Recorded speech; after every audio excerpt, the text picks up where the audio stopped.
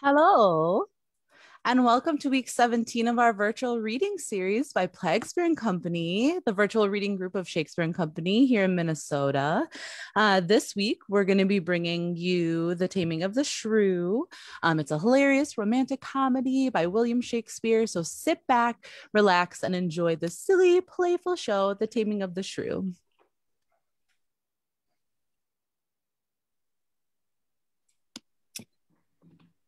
I'll fees you with faith. A pair of stocks, you rogue! Your baggage. The Slides are no rogues. Look at the chronicles. We came in with Richard the Conqueror. Therefore, paugas palabris. Let the world slide. Sasa! Wait, you will not pay for the glasses you have burst? Not a denier. Go by Saint Jerome. Go to thy cold bed and warm thee. I know my remedy. I must go fetch the third burrow. Third or fourth or fifth burrow. I'll answer him by law. I'll not budge an inch, boy. Let him come, and kindly.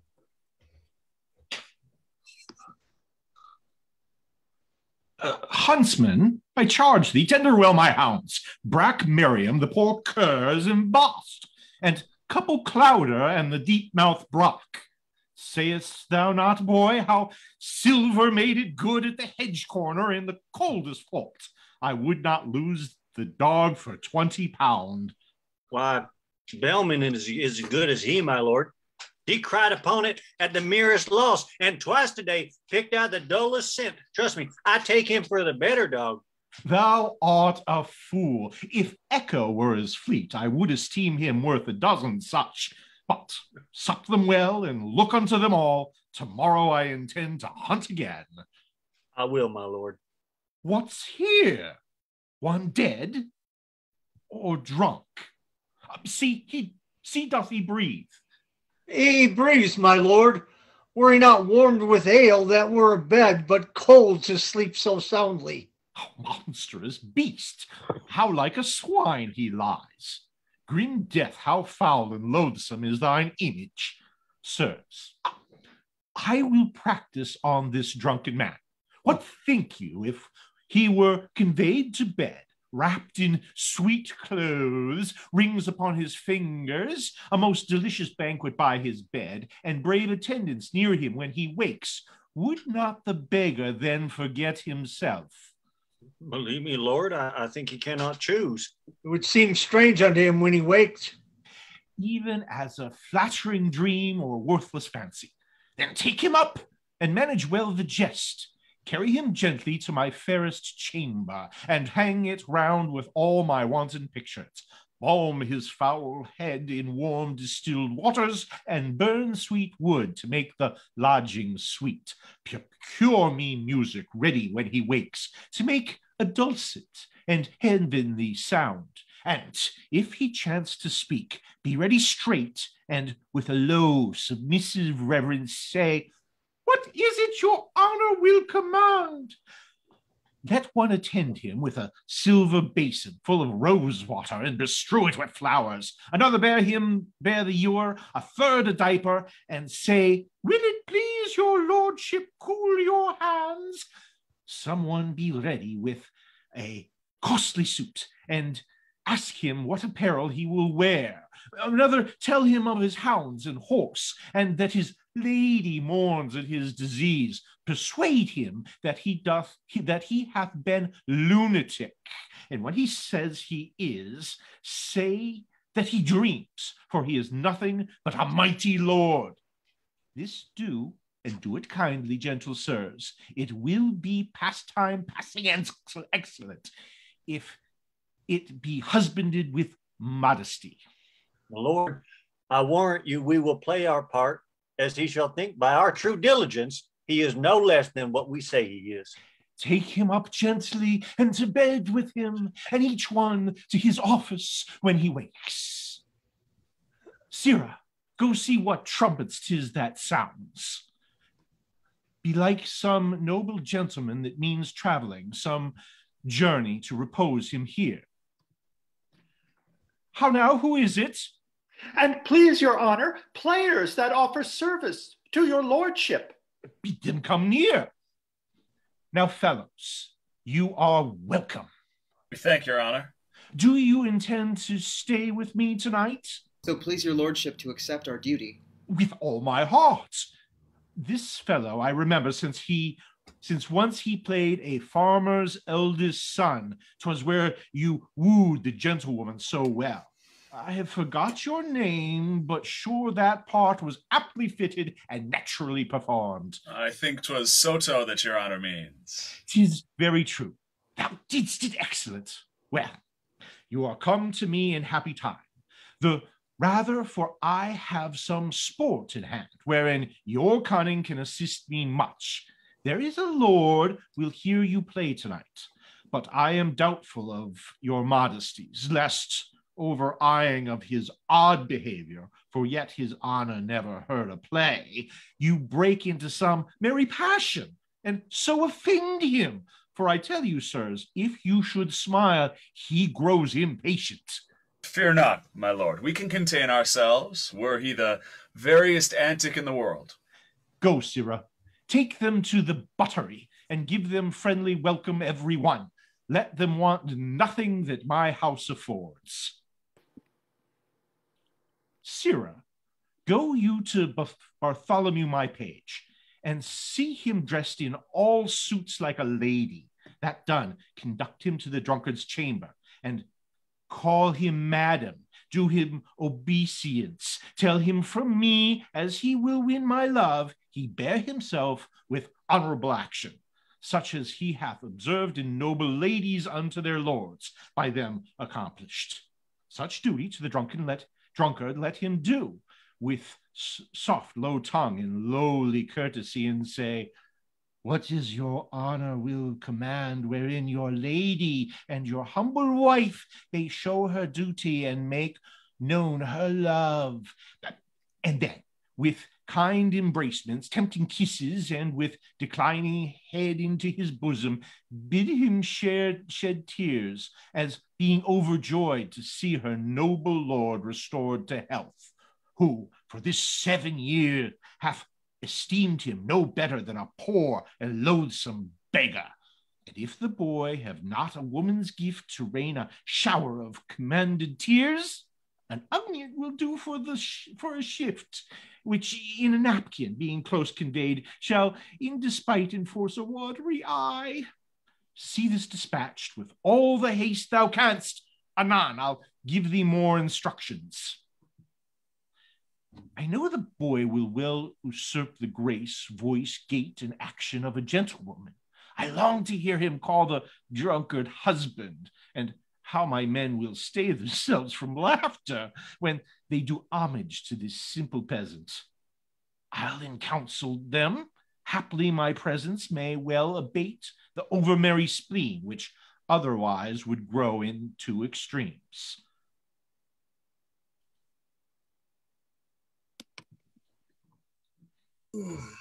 For God's sake, a pot of small ale. Will it please your lordship drink a cup of sack? Will it please your honor a taste of these conserves? What raiment will your honor wear today? I am Christopher Sly. Call me not honor nor lordship. I ne'er drank sack in my life, and if you give me any conserves, give me conserves of beef. Ne'er ask me what raiment I'll wear, for I have no more doublets than backs, no more stockings than legs, no more shoes than feet, nay, sometime more feet than shoes, or such shoes as my toes look through the overleather.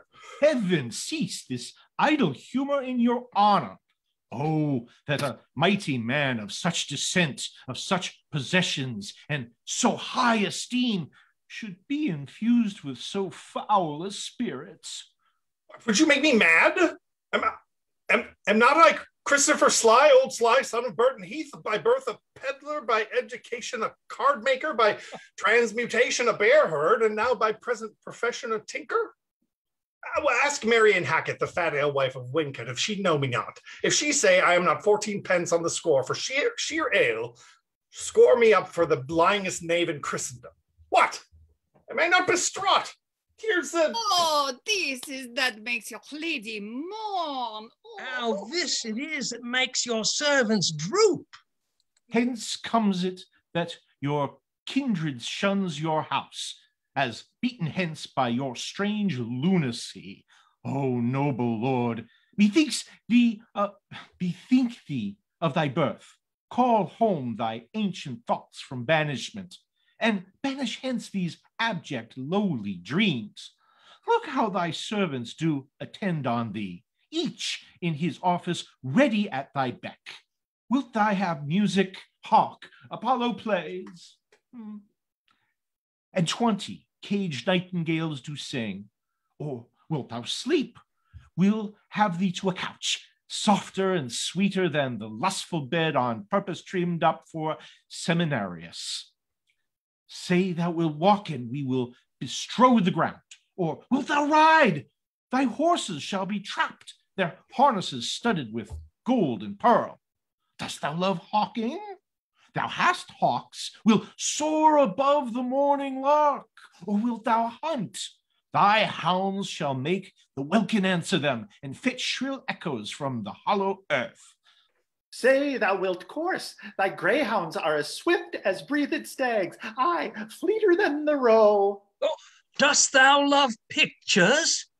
We will fetch thee stride, Adonis, painted by a running brook, and Cytherea all in sedges hid, which seem to move and wanton with her breath, even as the waving sedges ply with the wind.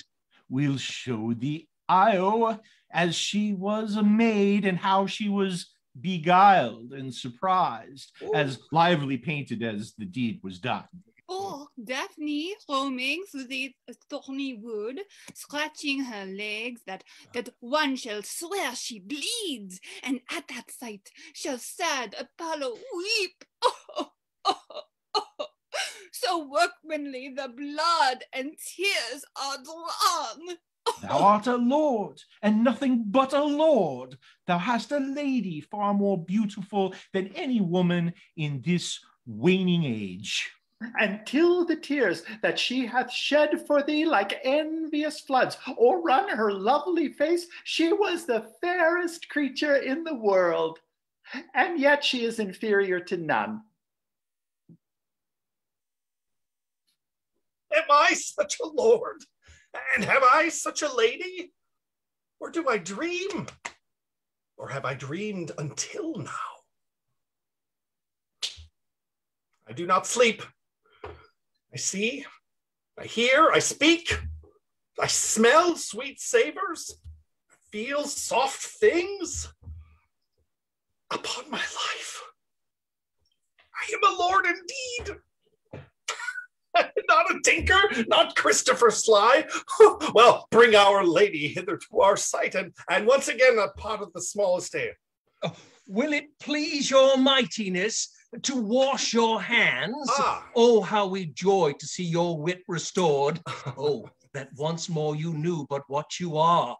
Those 15 years you have been in a dream, or when you waked, so waked as if you slept. These 15 years? By my fay, a goodly nap, but I did never speak all of that time. Oh, yes, my lord, but very idle words. For though you lay here in this goodly chamber, yet would you say ye were beaten out of door, and rail upon the hostess of the house, and say you would present her at the leet, because she brought stone jugs and no sealed quartz. Sometimes you would call out for Cecily Hackett. Aye, the woman's maid of the house. Why, sir, you know no house, nor no such maid, nor no such men as you have reckoned up, as Stephen Sly, and old John Naps of Greece, and Peter Turf, and Henri Pimpernel, and 20 more such names and men as these, which never were, nor no man ever saw. Now, Lord be thanked for my good amends. Amen. I thank thee, thou shalt not lose by it. How fares my noble lord? Marry, I fare well, for here is cheer enough. Where is my wife? Here, noble lord, what is thy will with her? Are you my wife, and will not call me husband? My men should call me lord. I am your goodman. My husband and my lord and husband, I am your wife in all obedience. I know it well. What must I call her? Madam. I'll see madam, or Joan madam. Madam, and nothing else. So lords call their ladies. Madam, wife, they say I have dreamed and slept above some 15 year or more. Aye, and the time seems 30 unto me, being all this time abandoned from your bed. Oh, 'tis much. Servants, leave me and her alone. Madam, undress you and come now to bed. Thrice noble lord, let me entreat of you to pardon me yet for a night or two, or if not so, until the sun be set, for your physicians have expressly charged in peril to incur your former malady that I should yet be absent from your bed. I hope this reason stands for my excuse. Aye, it stands so that I may hardly tarry so long, but I would be loath to fall into my dreams again. I will therefore tarry in despite of the flesh and the blood. I am a messenger. Your honors, players, hearing your amendment, are come to play a pleasant comedy. And so your doctors hold it very meet, seeing too much sadness hath congealed your blood, and melancholy is the nurse of frenzy. Therefore, they thought it good you hear a play, and frame your mind to mirth and merriment, which bars 1,000 harms and lengthens life. Au revoir. Marry, I will. Let them play it. Is it not a comedy, a Christmas gamble, or a tumbling trick? No, my good lord, it is more pleasing stuff. What? Household stuff? It is a kind of history. Well, we'll see it. Come, madam wife, sit by my side and let the world slip. We shall ne'er be younger.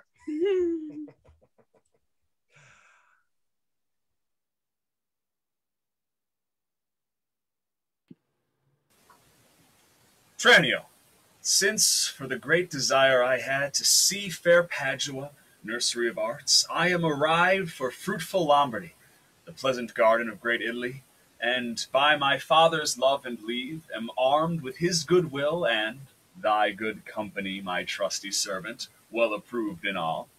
Here let us breathe, and haply institute a course of learning and ingenious studies.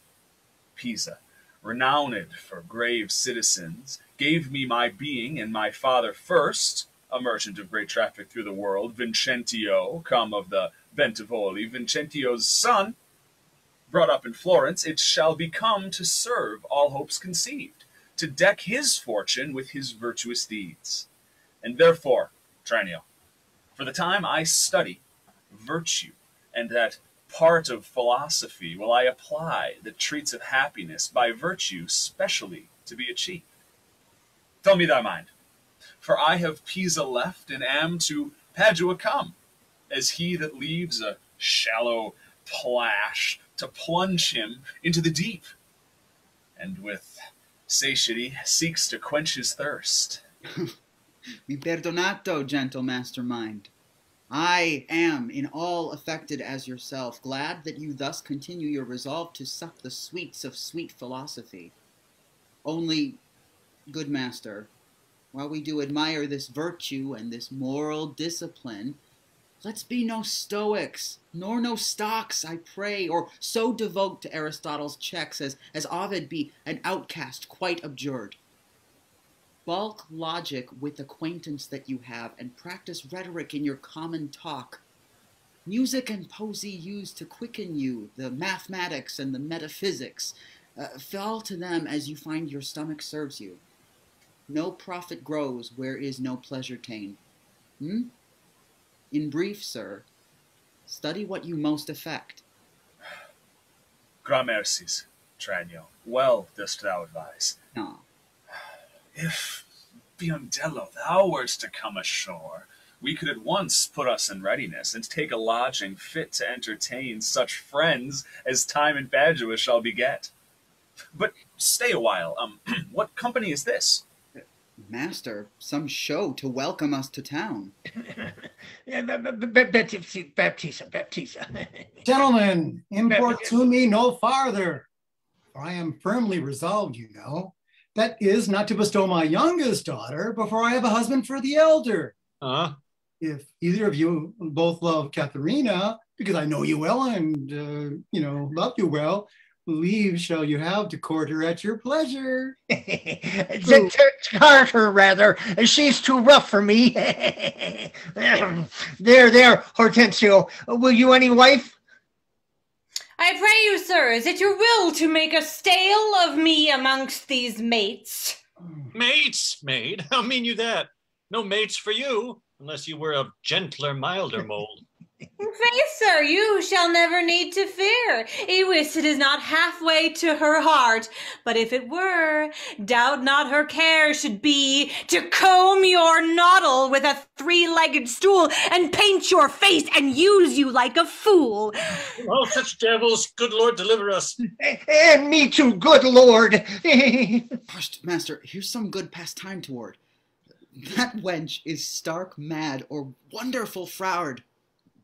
But in the other's silence do I see maids' mild behavior and sobriety. Peace, Tranio. Well said, master. Mum, and gaze your fill. Gentlemen, that I may soon make good what I have said, Bianca, get you in, and let it not displease thee, good Bianca, for I will love thee nevertheless, my girl. Oh, yeah, pretty Pete. It is best put the finger in the eye, and she knew why. Sister, content you with my discontent. Sir, to your pleasure, humbly I subscribe. My books and instruments shall be my company, on them to look and practice by myself. Oh.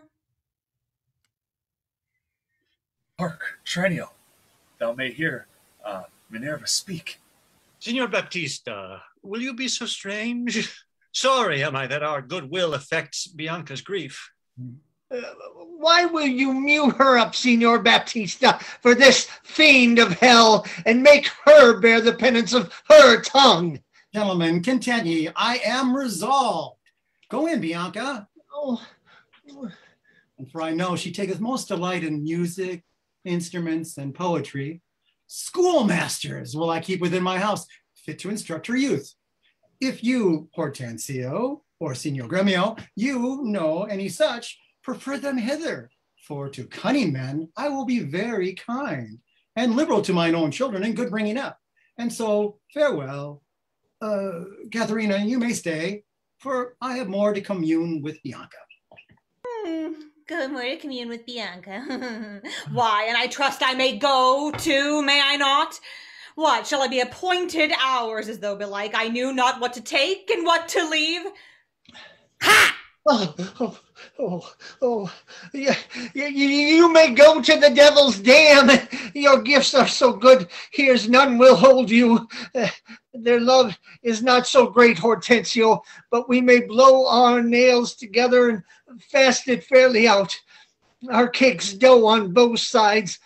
Farewell, yet for the love I bear, sweet Bianca, if I can by any means light on a fit man to teach her that wherein she delights, I will wish him to her father. So will I, Signor Gremio. But a word, I pray, though the nature of our quarrel yet never brooked quarrel, know now, upon advice, it touches us both that we may yet again have access to our fair mistress, and be happy rivals in Bianca's love, to labor and effect one thing specially. What's that, pray? Marry her to get a husband for her sister. A husband? A devil. I say a husband. I say a devil. Thinkst thou, Hortensio, though her father be very rich, any man is so very a fool to be married to hell? Hush, Gremio. Though it pass your patience and mine to endure her loud alarums, why, man, there be good fellows in the world, and a man could light on them, would take her with all faults and money enough. I cannot tell, but I had as lief take her dowry with this condition, to be whipped at the high cross every morning. As you say, there's small choice in rotten apples. But come, since this bar in law makes us friends, it shall be so far forth friendly maintained, till by helping Baptista's eldest daughter to a husband, we set his youngest free for a husband. And then have to it fresh. Sweet Bianca, happy man be his dole. He that runs fastest gets the ring. Now say you, Signor Gremio? I am agreed. And would I had given him the best horse in Padua to begin his wooing, that would thoroughly woo her, wed her, and bed her, and rid the house of her. Come on.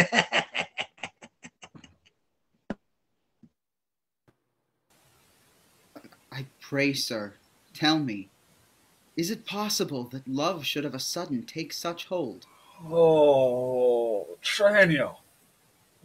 Till I found it to be true, I never thought it possible or likely.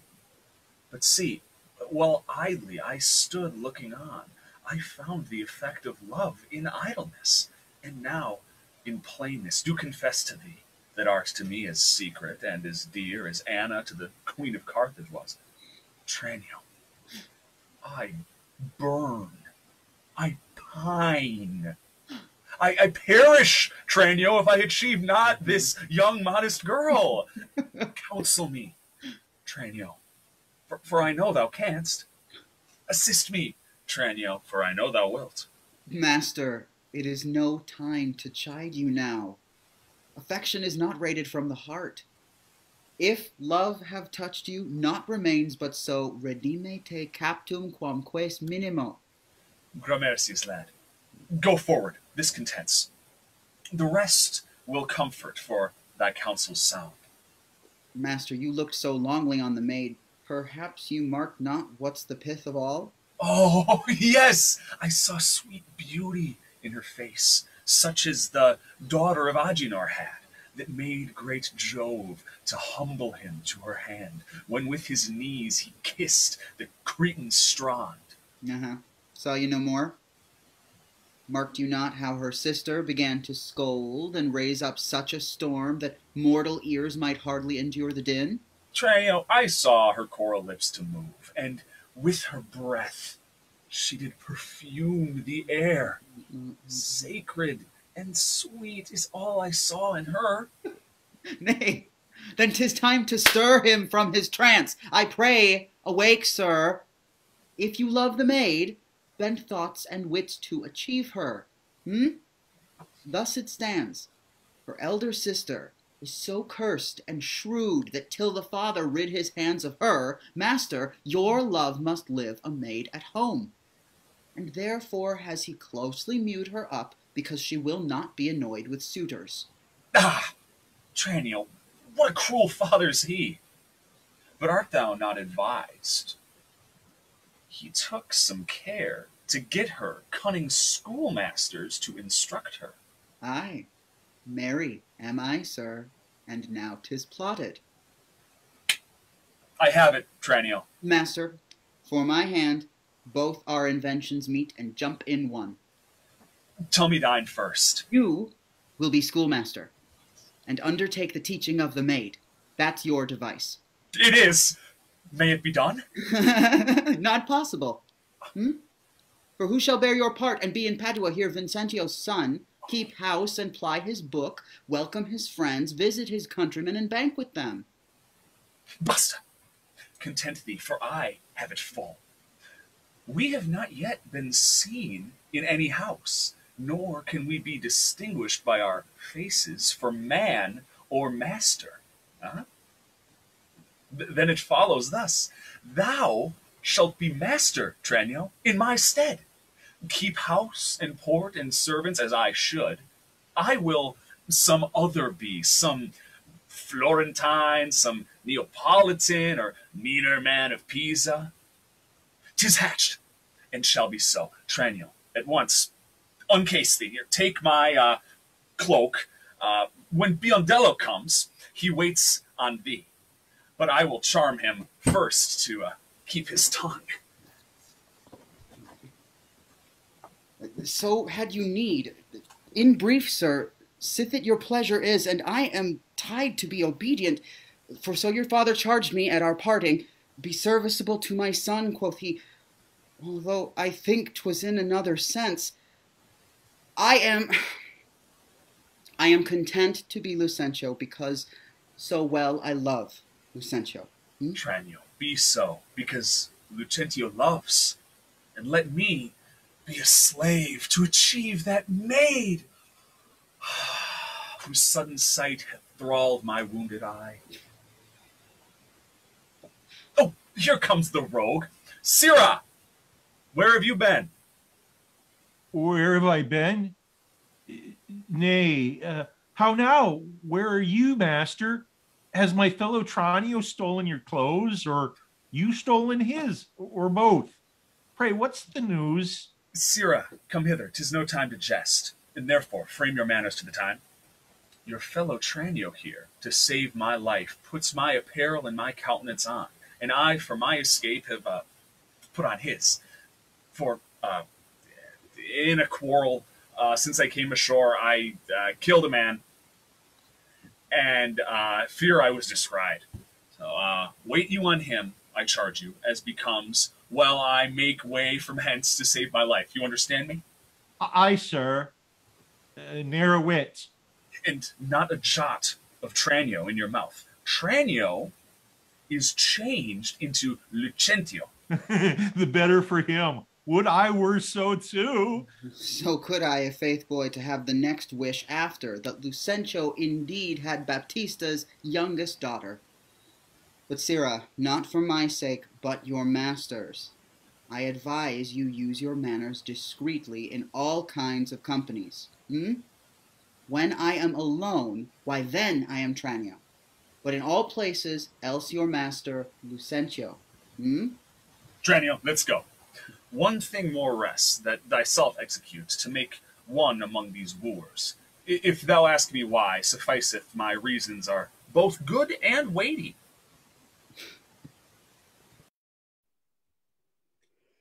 My lord, you nod. You do not mind the play. Yes, by Saint Anne do I. A good matter, surely. Comes there any more of it? Oh, my lord, 'tis but begun. Oh, 'tis a very excellent piece of work, madam lady. Would it 'twere done.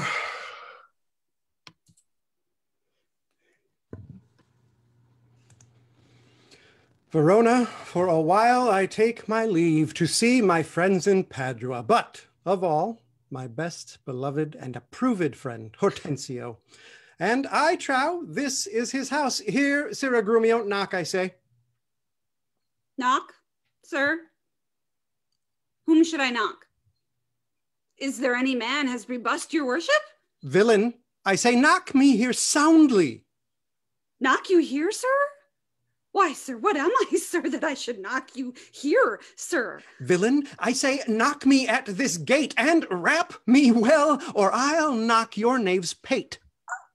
Oh, my master has grown quarrelsome. I should knock you first, and then I know after who comes by the worst. Will it not be? Faith, sirrah, and you'll not knock, I'll ring it. I'll try how you can so fa and sing it. Help! Masters, help! My master is mad. Now knock when I bid you, sirrah villain. Oh, now, what's the matter? My old friend Grumio and my good friend Petruchio. How do you all at Verona? Signor Hortensio, come you to part the fray? Con tutto il cuore ben trovato, may I say. Alla nostra casa, benvenuto, molto onorato, signor mio Petruchio. Rise, Grumio, rise, we will compound this quarrel. Oh, nay, 'tis no matter, sir, what he alleges in Latin. If this be not a lawful cause for me to leave his service, look you, sir, he bid me knock him and rap him soundly, sir. Well, was it fit for a servant to use his master so, being perhaps, for aught I see 2 and 30 a peep out? Whom would to God had I well knocked at first, then had not Grumio come by the worst. A senseless villain, good Hortensio, I bade the rascal knock upon your gate, and could not get him for my heart to do it. Knock at the gate? Oh, heavens! Spake you not these words plain, sirrah, knock me here, rap me here, knock me well, and knock me soundly, and come you now with knocking at the gate? Sirrah, be gone, or talk not, I advise you. Petruchio, patience, I am Grumio's pledge. Why, this is a heavy chance twixt him and you, your ancient, trusty, pleasant servant, Grumio. And tell me now, sweet friend, what happy gale blows you to Padua, here from old Verona? Such wind as scatters young men through the world to seek their fortunes farther than at home, where small experience grows. But in a few, Signor Hortensio, thus it stands with me. Antonio, my father, is deceased, and I have thrust myself into this maze, happily to wive and thrive as best I may. Crowns in my purse I have, and goods at home, and so am come abroad to see the world. Petruchio, shall I then come roundly to thee, and wish thee to a shrewd, ill-favored wife? Thou'dst thank me but a little for my counsel, and yet I'll promise you, she shall be rich, and very rich, but thou'rt too much my friend, and I'll not wish thee to her. Signor Hortensio, twixt such friends as we, few words suffice, and therefore, if thou know one rich enough to be Petruchio's wife, as wealth is burden of my wooing dance, be she as foul as Florentius' love, as old Sibyl, and as cursed and shrewd as Socrates' Xantippe, or worse, she moves me not, or not removes at least affection's edge in me, where she is as rough as are the swelling Adriatic seas, I come to wive it wealthily in Padua. If wealthily, then haply in Padua. Nay, look you, sir, he tells you flatly what his mind is. Why, give him gold enough and marry him to a puppet or an aglet baby or an old trot with ne'er a tooth in her head, though she have as many diseases as 52 horses. Why, nothing comes amiss, so money comes with all. Petruchio, since we are stepped thus far in, I will continue that I broached in jest. I can, Petruchio, help thee to a wife with wealth enough, and young and beauteous, brought up as best becomes a gentlewoman. Her only fault, and that is faults enough, is that she is intolerable, cursed, and shrewd and froward, so beyond all measure, that were my state far worse than it is, I would not wed her for a mine of gold. Hortensio, peace, thou knowest not gold's effect. Tell me her father's name, and 'tis enough, for I will board her, though she chide as loud as thunder when the clouds in autumn crack. Her father is Baptista Minola, an affable and courteous gentleman. Her name is Katharina Minola, renowned in Padua for her scolding tongue. I know her father, though I know not her, and he knew my deceased father well. I will not sleep, Hortensio, till I see her, and therefore let me be thus bold with you to give you over at this first encounter, unless you will accompany me thither. I pray you, sir, let him go while the humor lasts. And my word, and she knew him as well as I do, she would think scolding would do little good upon him. Oh, she may perhaps call him half a score knaves or so. Why, that's nothing. And he begin once he'll rail in his rope tricks. I'll tell you what, sir, and she stand him but a little, he will throw a figure in her face, and so disfigure her with it, that she shall have no more eyes to see withal than a cat. You know him not, sir. Shut up, Grumio. Tarry, Petruchio, I must go with thee, for in Baptista's keep my treasure is.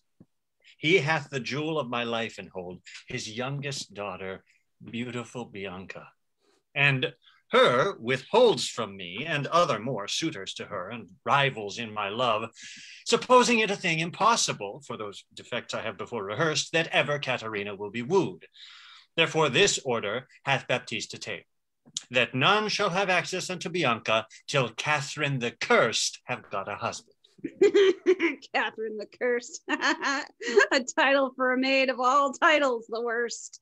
Now, shall my friend Petruchio do me grace and offer me disguised in sober robes to old Baptista as a schoolmaster, well seen in music, to instruct Bianca, so that I may, by this device at least, have leave and leisure to make love to her and unsuspected court her by myself. Oh, well, here's no knavery. See, to beguile the old folks, how the young folks lay their heads together. Master, look about you. Who goes there, huh? Peace, Grumio. It is the rival of my love. Petruchio, stand by a while. A proper striker and an amorous. Well, very well. I have perused the note. Hark you, sir. I have them very fairly bound. All books of love. See that in any hand. And see you read no other lectures to her. You understand me? Over and besides Signor Baptista's liberality, I'll mend it with a largesse. Take your paper too, and let me have them very well perfumed, and she is sweeter than perfume itself to whom they go to. What will you read to her? Whatever I read to her, I'll plead for you as for my patron. Stand you so assured, as firmly as yourself were still in place? Yea, and perhaps with more successful words than you. Unless you were a scholar, sir. Oh, this learning, what a thing it is. Oh, this woodcock, what an ass it is. Peace, Sarah. Grumio, mum. God save you, Signor Gremio. And you are well met, Signor Hortensio. Trow you whither I am going? To Signor Baptista Minola. I promise to inquire carefully about a schoolmaster for the fair Bianca. And by good fortune I have lighted well on this young man, for learning and behavior fit for her turn, well read in poetry and other books. Good ones, I warrant ye. Well, and I have met a gentleman, hath promised me to help me to another, a fine musician, to instruct our mistress. So shall I no whit be behind in duty to fair Bianca, so beloved of me. Beloved of me, and that my deed shall prove. And that his bag shall prove. Gremio, 'tis now no time to vent our love. Listen to me, and if you speak me fair, I'll tell you news indifferent good for either. Here is a gentleman whom by chance I met, upon agreement from us to his liking, will undertake to woo cursed Catherine, yea, and to marry her, if her dowry please. So said, so done as well. Hortensio, have you told him all her faults? I know she is an irksome, brawling scold. If that be all, masters, I hear no harm.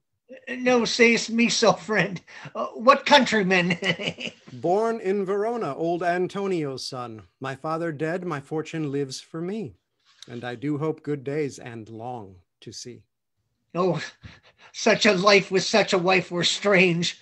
But if you have a stomach to it, God's name, you shall have me assisting you in all. But will you woo this wildcat? Will I live? Will he woo her? Aye, or I'll hang her. Why came I hither but to that intent? Think you a little din can daunt mine ears? Have I not in my time heard lions roar?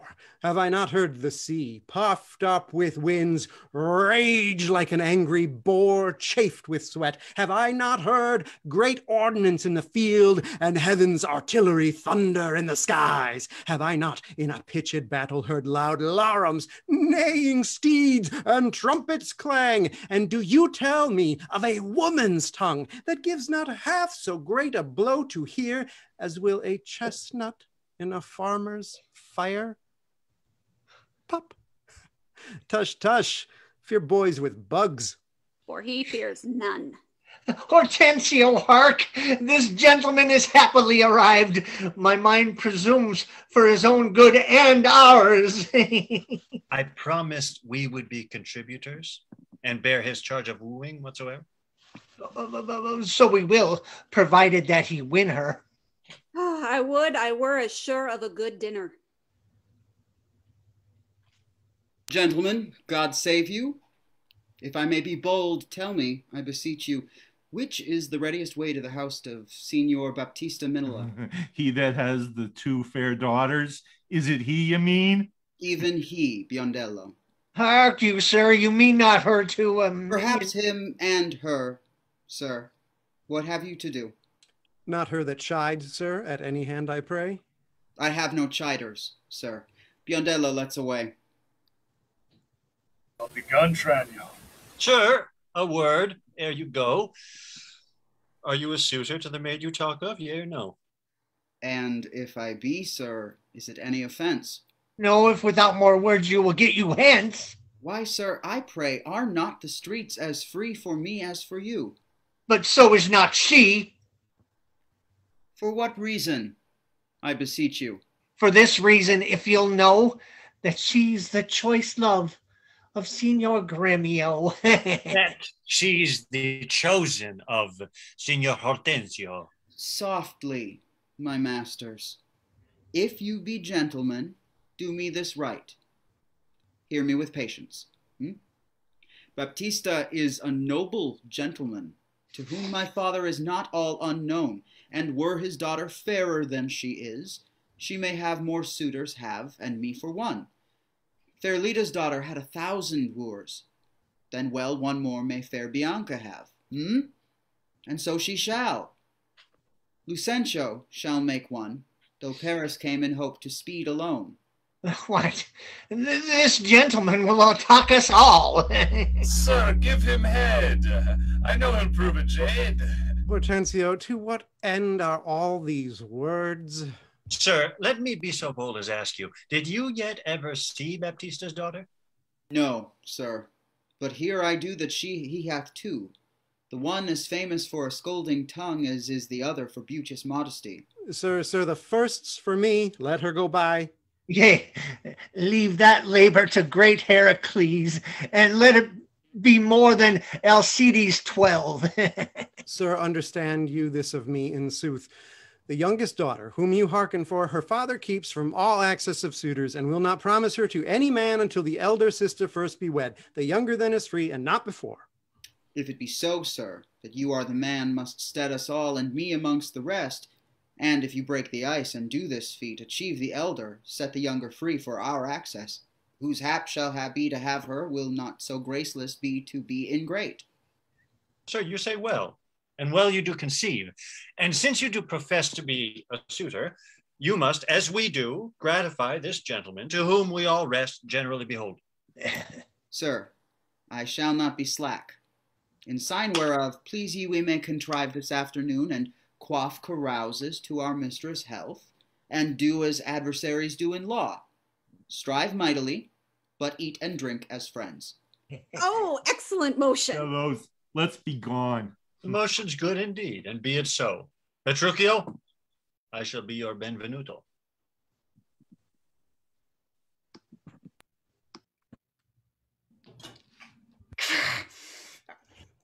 Good sister, wrong me or not, nor wrong yourself to make a bondmaid and a slave of me. That I disdain. But for all these other gods, unbind my hands. I'll pull them off myself. Yea, all to my raiment, to my petticoat, or what you will. So well I know my duty to my elders. Of all thy suitors here, I charge thee, tell whom thou lovest best. See thou dissemble not. Come on! Leave me, sister! Of all the men alive, I never yet beheld a special face for which I could fancy more than any other. Minion, thou liest. Is it not Hortensio? If you affect him, here I swear I'll plead for you myself. But you shall have him. Oh, okay. Then you belike fancy riches more, and you will have Grumio to keep you fair.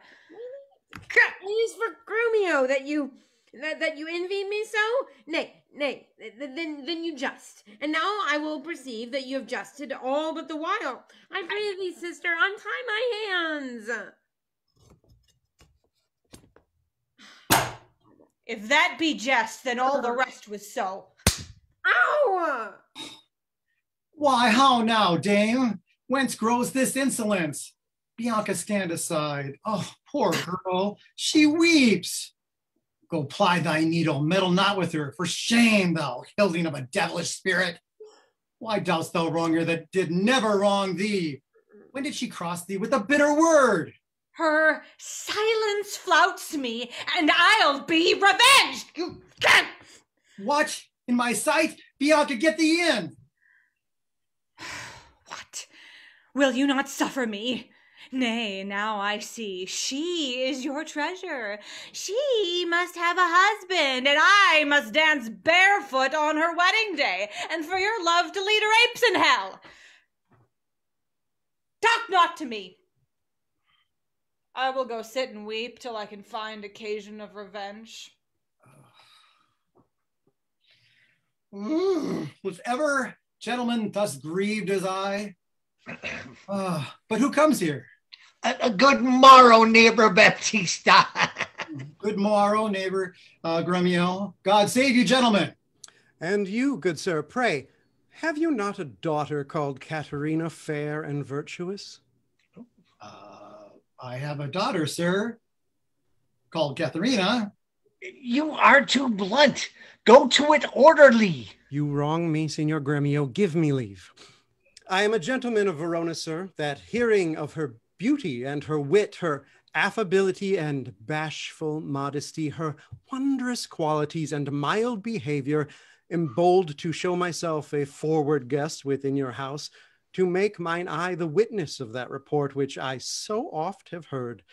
And for an entrance to my entertainment, I do present you with a man of mine, cunning in music and the mathematics, to instruct her fully in those sciences whereof I know she is not ignorant, except of him, or else you do me wrong. His name is Licio, born in Mantua. You are welcome, sir, and he for your good sake.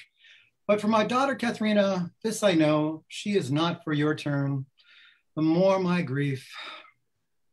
I see you do not mean to part with her, or else you like not my company. Mistake me not, I speak not, but as I find. Whence are you, sir? What may I call your name?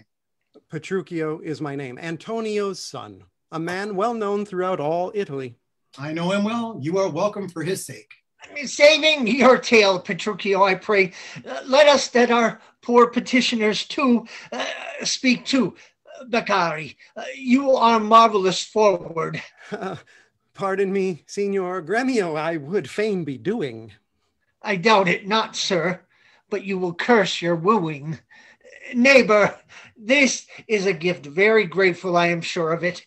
To express the like kindness, myself that have been more kindly beholding you to you than any freely give unto you this young scholar, that hath been long studying at Rheims, as cunning in Greek, Latin, and other languages, as the other as in music and mathematics. His name is Cambio, Pray accept his service. 1,000 thanks, Signor Gremio. Welcome, good cambio. But, gentle sir, methinks you walk like a stranger. May I be so bold to know the cause of your coming? Pardon me, sir. The boldness is mine own, that being a stranger in this city here, do make myself a suitor to your daughter, unto Bianca, fair and virtuous. Nor is your firm resolve unknown to me, in the preferment of the eldest sister. This liberty is all that I request, that upon knowledge of my parentage I may have welcome mongst the rest that woo, and free access and favor as the rest. And toward the education of your daughters, I here bestow a simple instrument, and this small packet of Greek and Latin books. If you accept them, then their worth is great. Lucentio is your name. Of whence, I pray? Of Pisa, sir, son to Vincentio. A mighty man at Pisa, by report. I know him well. You are very welcome, sir. Take you the lute, and you the set of books. You shall go see your pupils presently. Holla within! Sirrah, lead these gentlemen to my daughters, and tell them both, these are their tutors. Bid them use them well. We will go walk a little in the orchard, and then to dinner. You are passing welcome, and so I pray to you all to think yourselves. Signor Baptista, my business asketh haste, and every day I cannot come to woo. You knew my father well, and in him me, left solely heir to all his lands and goods, which I have bettered rather than decreased. Then tell me, if I get your daughter's love, what dowry shall I have with her to wife? Well, after my death, the one half of my lands, and in possession, 20,000 crowns. And for that dowry, I'll assure her of her widowhood, be it that she survives me, in all my lands and leases whatsoever. Let specialties be therefore drawn between us, that covenants may be kept on either hand.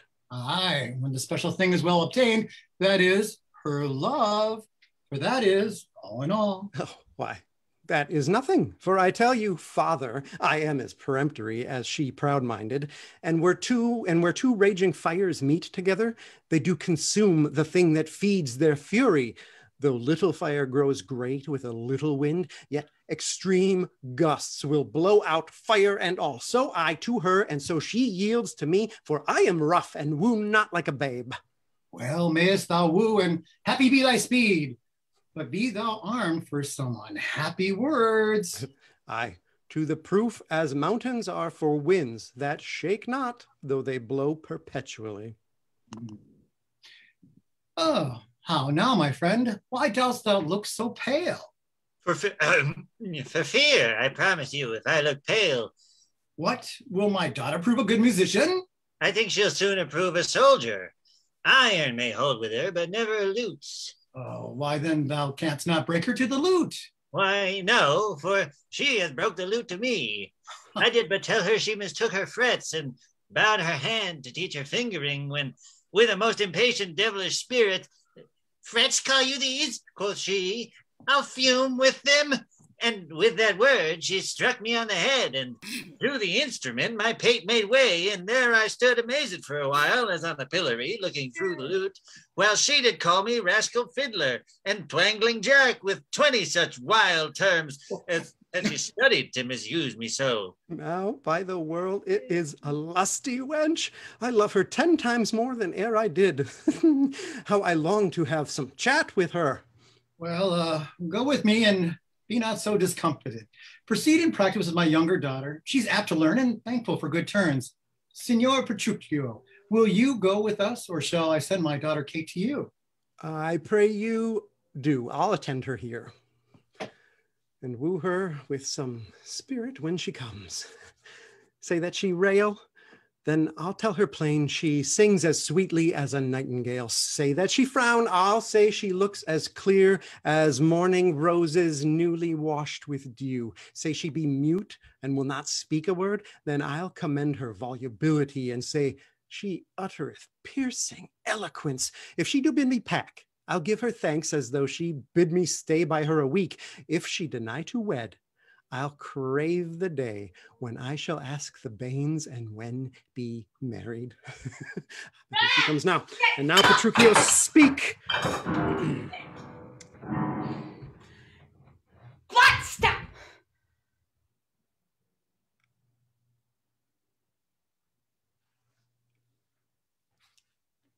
Good morrow, Kate. For that's your name, I hear. Well, have you heard, but something hard of hearing. They call me Catherine that do talk of me. You lie, i'faith, for you are called plain Kate, and bonny Kate, and sometimes Kate the Cursed. But Kate, the prettiest Kate in Christendom, Kate of Kate Hall, my super dainty Kate, for dainties are all Kates, and therefore, Kate, take this of me, Kate of my consolation. Hearing thy mildness praised in every town, thy virtues spoke of, and thy beauty sounded, yet not so deeply as to thee belongs, myself am moved to woo thee for my wife. Oh! What? Oh my God! Moved? In good time. Let him that moved you hither remove you hence. I knew at the first you were immovable. Why, what's immovable? A joined stool. Thou hast hit it. Boop. Come and sit on me. Asses are made to bear, and so are you. Women are made to bear. So are you. No such jade as you, if you mean me. Alas, good Kate, I will not burden thee, for knowing thee to be but young and light. Too light for such a swain as you to catch, and yet as heavy as my weight should be. Should be. Should buzz. Well ta'en, and like a buzzard. Oh, slow-winged turtle, shall a buzzard take thee? Aye, for a turtle as he takes a buzzard. Come, you wasp. Faith, you are too angry. Oh, if I be waspish, best beware my sting. My remedy is then to pluck it out. Aye, if the fool could find where it lies. Who knows not where a wasp does wear his sting? In his tail. In his tongue. Whose tongue? Yours, if you talk of tails, and so farewell. What, with my tongue in your tail? Nay. Come again, good Kate. I am a gentleman. Oh, well, that I'll try.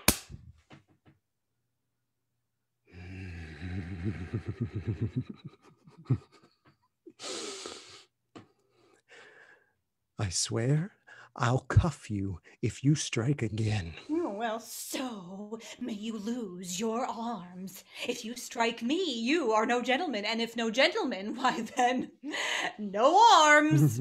A herald, Kate. Put me in my books. Well, what is your crest? A coxcomb? A combless cock, so Kate will be my hen. No cock of mine, you crow too, like a craven. Nay, come, Kate, come. You must not look so sour. It is my fashion when I see a crab. Why, there's no crab, and therefore look not sour. Oh, well, there is. Then show it me. Had I a glass, I would. What, you mean my face? Well aimed of such a young one. Now, by St. George, I am too young for you. Yeah, yet you are so withered. 'Tis with cares. Oh, well, I care not. Nay, hear you, Kate. In sooth, you scape not so. I chafe you if I tarry. Let me go. No, not a whit. I find you passing gentle. 'Twas told me you were rough and coy and sullen, and now I find report a very liar, for thou art pleasant, gamesome, passing courteous, but slow in speech, yet sweet as springtime flowers. Thou canst not frown, thou canst not look askance, nor bite the lip as angry wenches will, nor hast thou pleasure to be cross in talk, but thou with mildness entertainst thy wooers, with gentle conference, soft and affable. Why does the world report that Kate doth limp? Oh, slanderous world. Kate, like the hazel twig, is straight and slender, and as brown in hue as hazelnuts, and sweeter than the kernels. Let me see thee walk. Thou dost not halt. Go, fool, and whom thou keep'st command. Did ever Diane so become a grove as Kate, this chamber with her princely gate? Be thou Diane, and let her be Kate, and then let Kate be chaste, and Diane sportful. Where did you study all this goodly speech? It is extempore from my mother wit. A witty mother, witless else her son. Am I not wise? Yes, keep you warm. Marry, so I mean, sweet Catherine, in thy bed. Oh. And therefore, setting all this chat aside, thus, in plain terms, your father hath consented that you shall be my wife, your dowry agreed on, and will you, nill you, I will marry you. Oh. Now, Kate, I am a husband for your turn, for by this light, whereby I see thy beauty that doth make me like thee well, thou must be married to no man but me, for I am he am born to tame you, Kate, and bring you from a wild Kate to a Kate conformable as other household Kates. Here comes your father, never make denial. I must and will have Catherine to my wife. Yeah, okay. Now, Signor Petruchio, how speed you with my daughter? How but well, sir, how but well. It were impossible I should speed amiss. Why, how now? Daughter Catherine, in your dumps. Oh, call you me daughter. Now I promise you, you have showed a tender fatherly regard to wish me wed to a one-half lunatic, a madcap ruffian, and a swearing jack that thinks with oaths to face the matter out. Father, 'tis thus. Yourself and all the world that talked of her have talked amiss of her. If she be cursed, it is for policy. For she's not froward, but modest as the dove. She is not hot, but temperate as the morn. For patience, she will prove a second Chrysel, and Roman Lucrece for her chastity. And to conclude, we have agreed so well together that upon Sunday is the wedding day. I'll see thee hanged on Sunday first. Hark, Petruchio. She says she'll see thee hanged first. Is this your speeding? Nay, then good night our part. Be patient, gentlemen. I choose her for myself. I don't. If she be pleased, she and I be pleased, what's that to you? 'Tis bargain twixt us twain, being alone, that she shall still be cursed in company. I tell you, 'tis incredible to believe how much she loves me. The kindest Kate, she hung about my neck, and kiss on kiss she vied so fast, protesting oath on oath, that in a twink she won me to her love. Oh, you are novices. 'Tis a world to see how tame, when men and women are alone, a meacock wretch can make the curtest shrew. Give me thy hand, Kate. I will unto Venice to buy apparel against the wedding day. Provide the feast, father, and bid the guests. I will be sure my Catherine shall be fine. I know not what to say, but give me your hands. God send you joy, Petruchio. 'Tis a match! Amen, say we. We will be witnesses. Father and wife and gentlemen, adieu. I will to Venice. Sunday comes apace. We will have rings and things and fine array, and kiss me, Kate. We will be married a Sunday. Was ever match clapped up so suddenly? Faith, gentlemen, now I play a merchant's part and venture madly on a desperate mart. Was a commodity lay fretting by you?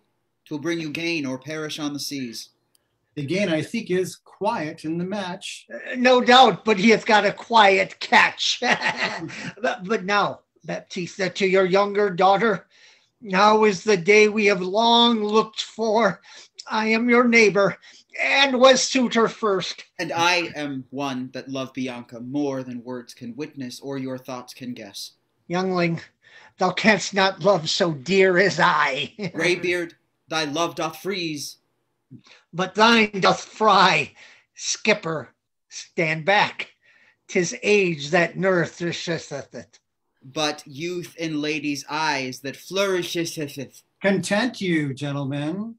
I will compound this strife. 'Tis deeds must win the prize, and he of both that can assure my daughter greatest dower shall have my Bianca's love.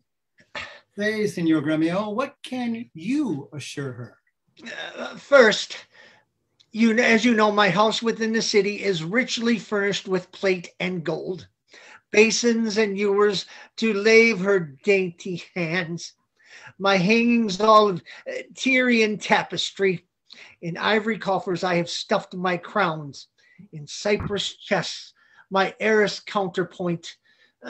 Costly apparel, tents and canopies, fine linen, turkey cushions bossed with pearl, valance of Venice gold in needlework, pewters and brass, and all things that belong to house and housekeeping. Then, on my farm, I have 100 milch kine to the pail, 60 fat oxen standing in my stalls, and all things answerable to this portion. Myself am stuck in years, I must confess. And if I die tomorrow, this is hers. If whilst I live, she will be only mine. That only came well in. Sir, list to me. I am my father's heir and only son. If I may have your daughter to my wife, I'll leave her houses 3 or 4 as good within rich piece of walls as any one old Sir Gremio has in Padua.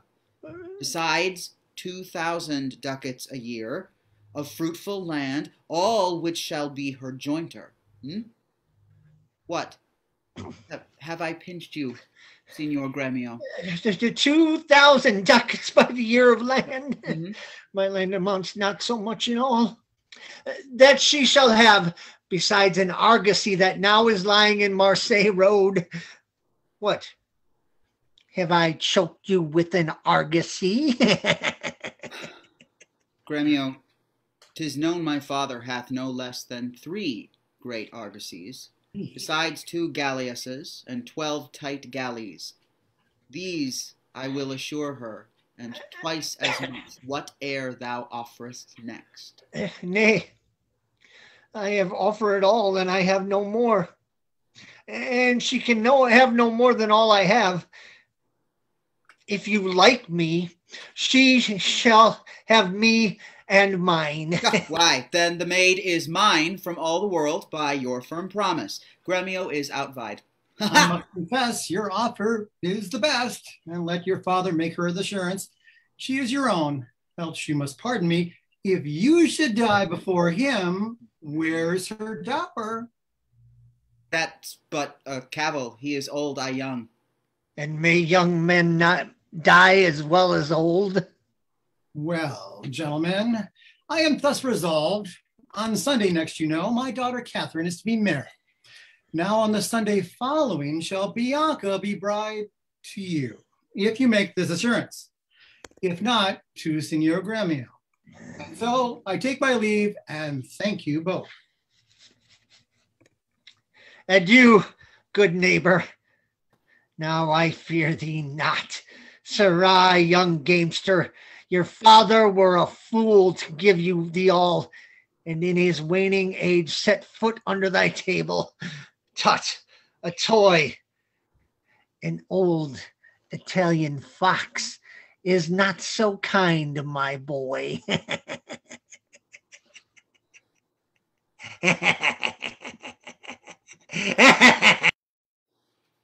Vengeance on your crafty, withered hide. Yet I have faced it with a card of 10. 'Tis my head to do my master good. I see no reason but suppose Lucentio must get a father called supposed Vincentio, and that's a wonder. Fathers commonly do get their children, but in this case of wooing, a child shall get a sire, if I fail not of my cunning.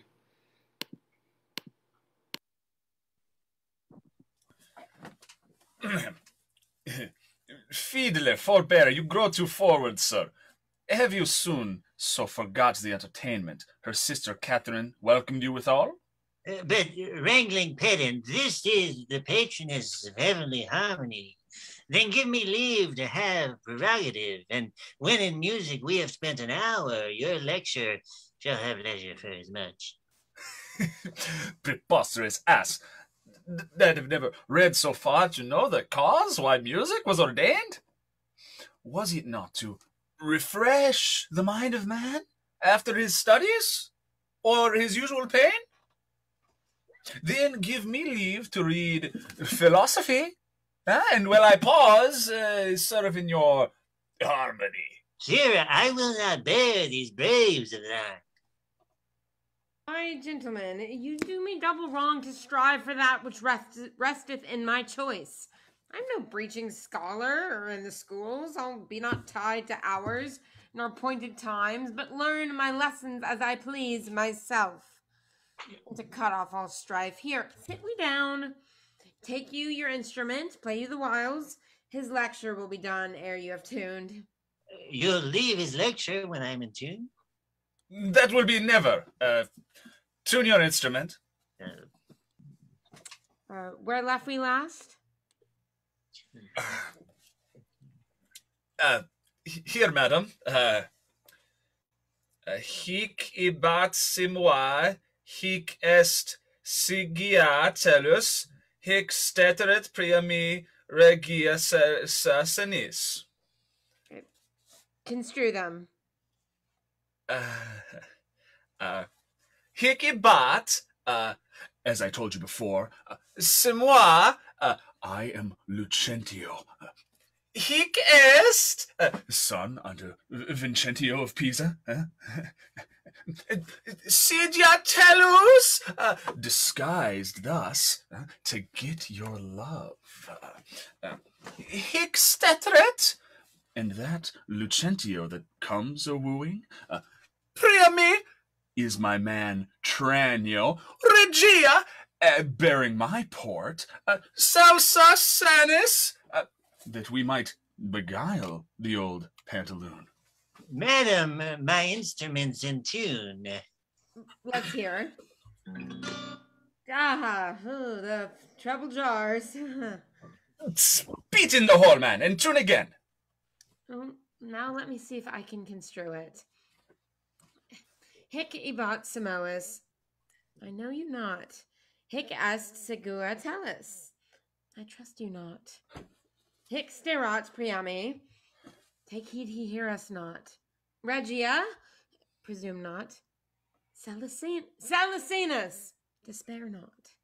Madam, 'tis now in tune. All but the bass. The bass is right. 'Tis the bass knave that jars. How fiery and forward our pedant is. Now for my life, the knave doth court my love. Pedescule, I'll watch you better yet. In time I may believe, yet I mistrust. Mistrust it not, for sure Alcides was Ajax, called so from his grandfather. I must believe my master, else I promise you I should be arguing till upon that doubt, but let it rest. Now, Letio, to you, good master, take it not unkindly, pray, that I have been thus pleasant with you both. You may go walk, and give me leave a while. My lessons make no music in 3 parts. Are you so formal, sir? Well, I must wait and watch withal. For but I be deceived, our fine musician groweth amorous. Madam, before you touch the instrument, to learn the order of my fingering, I must begin with rudiments of my art. To teach you gamut in a briefer sort, more pleasant, pithy, and effectual than hath been taught by any of my trade, and there it is in writing, fairly drawn. Why, I am past my gamut long ago. No, but yet read the gamut of Hortensio. Okay. Gamut I am, the ground of all accord. A re to plead Hortensia's passion. B me, Bianca, take him for thy lord. C fa ut, that loves with all affection. D sol re, 1 clef 2 notes have I. Oh, gross. Ella me, show pity or I die. Rose. Call you this gamut? Tut, I like it not. Old fashions please me best. I am not so nice to change true rules for odd inventions. Mistress, Your father prays you leave your books and help to dress your sister's chamber up. You know tomorrow is the wedding day. Farewell, sweet masters both. I must be gone. Yes. Faith, mistress, then I have no cause to stay. But I have cause to pry into this pedant. Methinks he looks as though he were in love. Yet if thy thoughts, Bianca, be so humble to cast thy wandering eyes on every stale, seize thee that list. If once I find thee ranging, Hortensio will be quit with thee by changing. Exit. Signor Lucentio, this is the appointed day that Catherine and Petruchio should be married, and yet we hear not of our son-in-law. What will be said? What mockery will it be to want the bridegroom and the priest attends to speak the ceremonial rites of marriage? What says Lucentio to this shame of ours? No shame but mine. I must forsooth be forced to give my hand, opposed against my heart, unto a mad-brained Rudesby, full of spleen, who wooed in haste and means to wed at leisure. I told you he was a frantic fool, hiding his bitter jests in blunt behavior. And, to be noted for a merry man, he'll woo 1,000. Point the day of marriage, make friends, invite, proclaim the banns, yet never means to wed where he hath wooed. Now must the world point at poor Catherine and say, oh, look, there's mad Petruchio's wife. If it would please him, come and marry her. Patience, good Catherine, and Baptista too. Upon my life, Petruchio means but well. Whatever fortune stays him from his word, though he be blunt, I know him passing wise. Oh, please. Though he be merry, yet withal he's honest. Would Catherine had never seen him, though. Go, girl. I cannot blame thee now to weep, for such an injury would vex a very saint. Much more a shrew of thy impatient humor. Master, news, old news, and such news as you never heard of. Is it new or old too? How may that be? Why, is it not news to hear of Petruchio's coming? Is he come? Why, no, sir. What then? He is coming. When will he be here? When he stands where I am and sees you there. But say, what to thine old news? Why, Petruchio is coming in a new hat and old jerkin, a pair of old breeches, thrice turned, a pair of boots that have been candle cases, one buckled, the other laced, an old rusty sword that had taken out of the town armory with broken hilt, chapless, with 2 broken points. His horse hipped with an old mothy saddle and stirrups of no kindred, besides possessed with the ganders, like to the mows in the chine, troubled with lampless, infected with fashions, full of wiggles, spent with spavins, rayed with the yellows, past cure of the fives, stark spoiled with the staggers, begnawed with the bots, swayed in the back, shoulders shotten, near leg afore, and with a half-cheek bit, and a headstall of sheet leather, which being restrained to keep them from stumbling, have also burst, and now repaired with knots.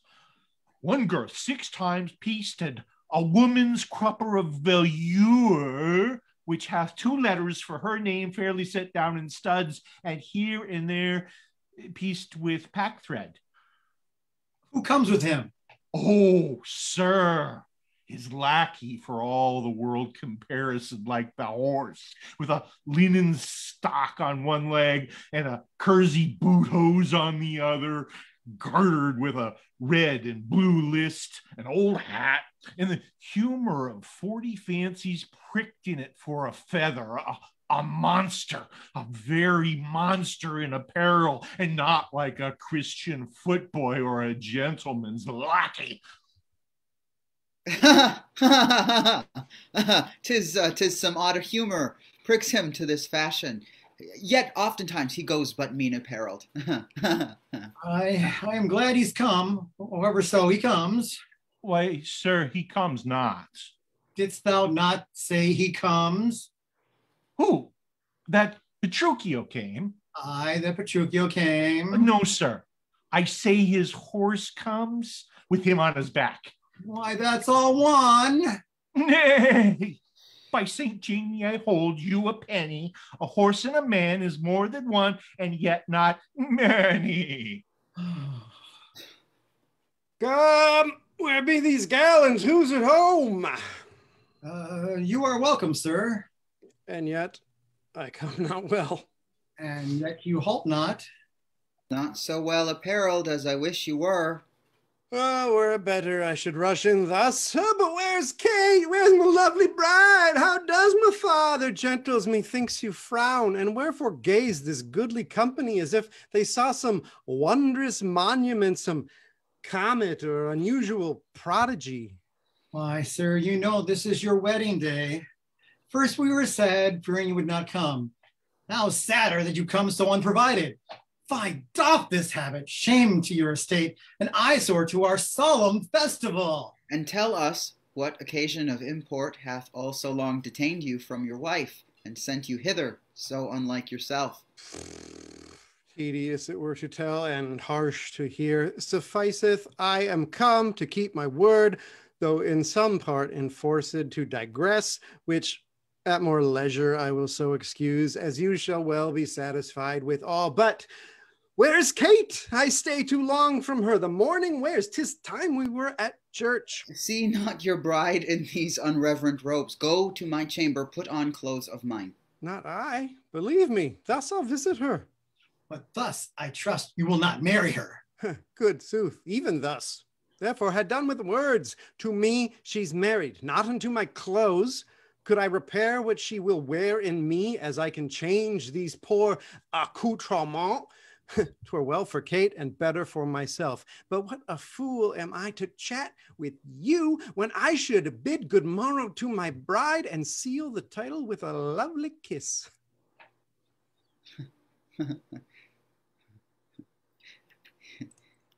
He hath some meaning in this mad attire. We will persuade him, be it possible, to put on better ere he go to church. I'll after him and see the event of this. But, sir, love concerneth us to add her father's liking, which to bring to pass, as before imparted to your worship, I am to get a man, whate'er he be, it skills not much, will fit him to our turn, and he shall be Lucentio of Pisa, and make assurance here in Padua of greater sums than I have promised. So shall you quietly enjoy your hope, and marry sweet Bianca with consent. Were it not that my fellow schoolmaster doth watch Bianca's steps so narrowly, 'twere good, methinks, to steal our marriage, which, once performed, let all the world say no. I'll keep mine own, despite of all the world. That by degrees we mean to look into, and watch our vantage in this business. We'll overreach the greybeard Gremio, the narrow-prying father Minola, the quaint musician amorous Licio, all for my master's sake, Lucentio. Oh, no. In your Gremio, came you from the church? As willingly as e'er I came from school. And is the bride and bridegroom coming home? A bridegroom, say you? 'Tis a groom indeed, a grumbling groom, and that the girl shall find. Curster than she? Why, 'tis impossible. Why, he's a devil. A very devil. The devil's very fiend. Why, she's a devil. A devil. The devil's dam. Yeah. But she's a lamb. A dove. A fool to him. I tell you, Signor Lucentio, when the priest should ask if Katharina should be his wife, "Aye, by God's wounds," quoth he, and swore so loud that all amazed the priest let fall the book. And as he stooped up again to take it up, the mad bridegroom took him such a cuff that down fell priest and book and book and priest. Now take them up, quoth he, if any list. What said the wench when he rose again? Trembled and shook. For why? He stamped and swore as if the vicar meant to cozen him. But after many ceremonies done, he calls for wine. A health, quoth he, as if he had been aboard carousing to his mates after a storm, quaffed off the muscatel, and threw off the stops all in the sexton's face, having no other reason but that his beard grew thin and hungrily, and seemed to ask him sops as he was drinking. This done, he took the bride about the neck, and kissed her lips with such a clamorous smack that all at the parting, all the church did echo. And seeing this, came thence for very shame. And after me, I know the ralt is coming. Such a mad marriage never was before. Hark, I hear the minstrels play. Gentlemen and friends, I thank you for your pains. I know you think to dine with me today, and have prepared great store of wedding cheer, but so it is my haste doth call me hence, and therefore here I mean to take my leave. It's possible you will away tonight? I must be away today, before night come. Make it no wonder, if you knew my business, you would entreat me rather go than stay. And honest company, I thank you all that have beheld me give away myself to this most patient, sweet, and virtuous wife. Dine with my father, drink a health to me, for I must hence, and farewell to you all. But let us entreat you stay till after dinner. It may not be. Let me entreat you. It cannot be. Let me entreat you. I am content. Are you content to stay?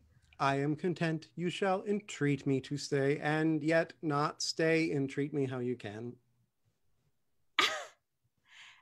What? Now, if you love me, stay. Grumio, my horse. Aye, sir. They be ready. The oats have eaten the horses. Nay then, do what thou canst. I will not go today, nor tomorrow, not till I please myself. Okay? The door is open, sir. There lies your way. You may be jogging while your boots are green. For me, I'll not be gone till I please myself. 'Tis like you'll prove a jolly surly groom that take it on you at the first so roundly.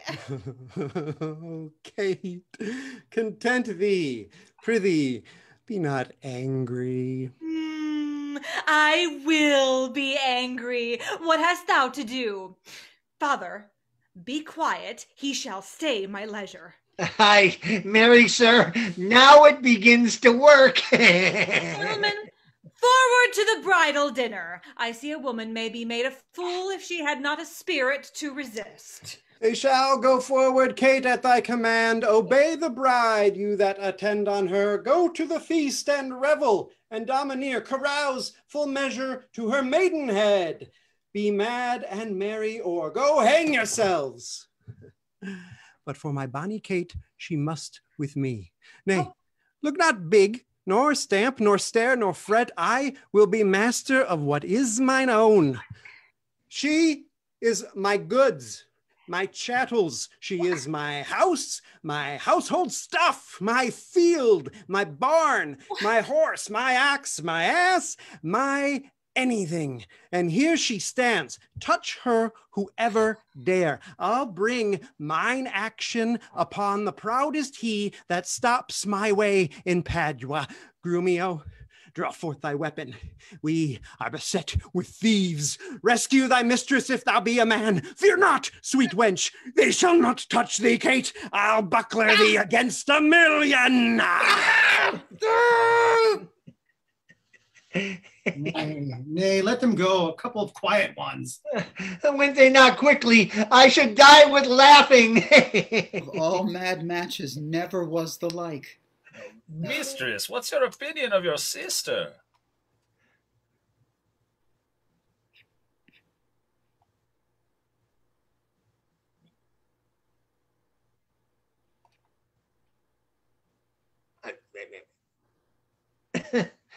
I warned him. Petruchio is cated.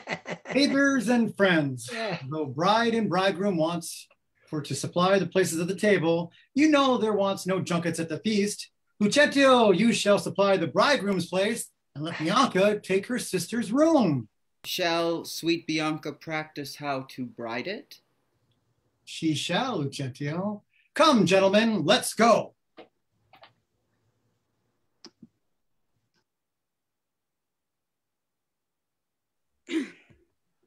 Oh, fie. Fie on all turd jades, on all mad masters, and all foul ways. Was ever man so beaten? Was ever man so rayed? Was ever man so weary? I am sent before to make a fire, and they are coming after to warm them.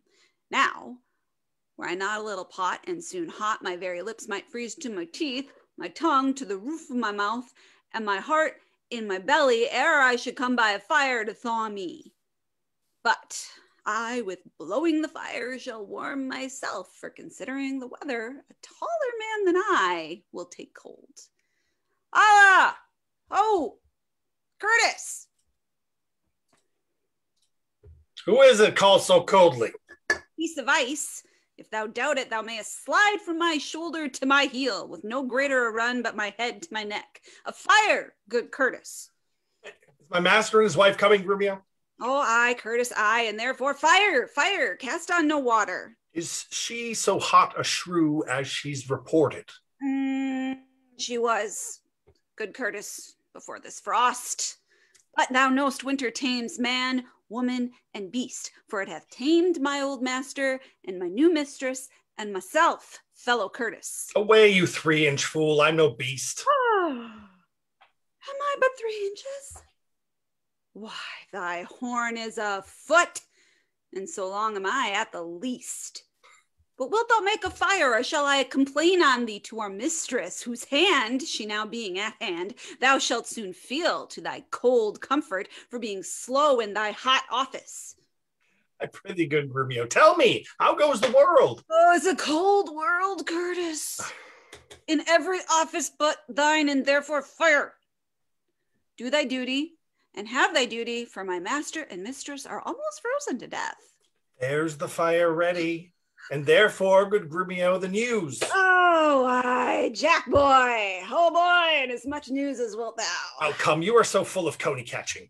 Oh, why, therefore, fire, for I have caught extreme cold. Where's the cook? Is supper ready? The house trimmed, rushes strewed, cobwebs swept, the serving men in their new Faustian, their white stockings, and every officer his wedding garment on? Be the jacks fair within, the gills fair without, the carpets laid, and everything in order? All ready, and therefore, I pray thee, news. First, know my horse is tired. My master and mistress fallen out. How? Out of their saddles, into the dirt, and thereby hangs a tail. Oh, let's have good Grumio. Lend thine ear. Yep. There. Tis to feel a tale, not to hear a tale. Oh, and therefore 'tis called a sensible tale. And this cuff was but to knock at your ear and beseech listening. Now, begin. Imprimis, we came down a foul hill, my master riding behind my mistress. Both of one horse? Well, what's that to thee? Why, a horse. Well, tell thou the tale. But hadst thou not crossed me, thou shouldst have heard how her horse fell, and she under her horse. Thou should hast heard in how miry a place, how she was bemoiled, how he left her with the horse upon her, how he beat me because her horse stumbled, and how she waded through the dirt to pluck him off me, and how he swore, how she prayed that never prayed before, how I cried. I mean, how the horses ran away and how the bridle was burst, but I lost my crupper with many things of worthy memory, which now shall die in oblivion. Thou returned unexperienced to thy grave. By this reckoning, he is more shrew than she. Aye. And that thou and the proudest of you shall find when he comes home. Oh. But what talk of this? What talk I of this? Call forth Nathaniel, Joseph, Nicholas, Philip, Walter, Sugarsop, and the rest. Let their heads be slickly combed, their blue coats brushed, and their garters of an indifferent knit. Let them curtsy with their left legs, and not presume to touch a hair of my master's horse tail till they kiss their hands. Are they all ready? They are. Call them forth. Do you hear, ho? You must meet my master to countenance my mistress. Why, she hath a face of her own. Who knows not that? Well, thou it seems that calls for company to countenance her. I call them forth to credit her. Why, she comes to borrow nothing of them. Welcome home, Grumio. How now, Grumio? What? Romeo. Hello, Grumio. Oh, now, old lad. Oh, welcome you. How now, you? What you, fellow you? And thus as much for greeting. Now, my spruce companions, is all ready and all things neat? All things is ready. How near is our master? Oh, even at hand, alighted by this, and therefore be not. Oh, cock's passion, silence, I hear my master. Where be these knaves? What? No man at door to hold my stirrup, nor to take my horse? Where is Nathaniel? Gregory, Philip? Here, sir. Here, sir. Here, sir. Here, sir. You logger-headed and unpolished grooms. What? No attendance, no regard, no duty. Where is the foolish knave I sent before? Here, sir, as foolish as I was before. You peasant swain, you whoreson malt horse drudge, did I not bid thee meet me in the park and bring along these rascal knaves with thee? Well, Nathaniel's coat, sir, was not fully made, and Gabriel's pumps were all unpinked in the heel, and there was no link to color Peter's hat, and Walter's dagger was not come from sheathing. There were none but fine Adam, Rafe, and Gregory. The rest were ragged, old, and beggarly, yet as they are here, they come to meet you. Go, rascals, go and fetch my supper in. Oh, where is the life that late I led? Where are the... Oh, sit down, Kate, and welcome. Sood. Why, when, I say? Nay, good, sweet Kate, be merry. Off with my boots, you rogues! You villains, when? It was the friar of orders gray, as he forth walked on his way. Ah! Ouch! You rogue, you pluck my foot awry. Take that, and mend the plucking of the other.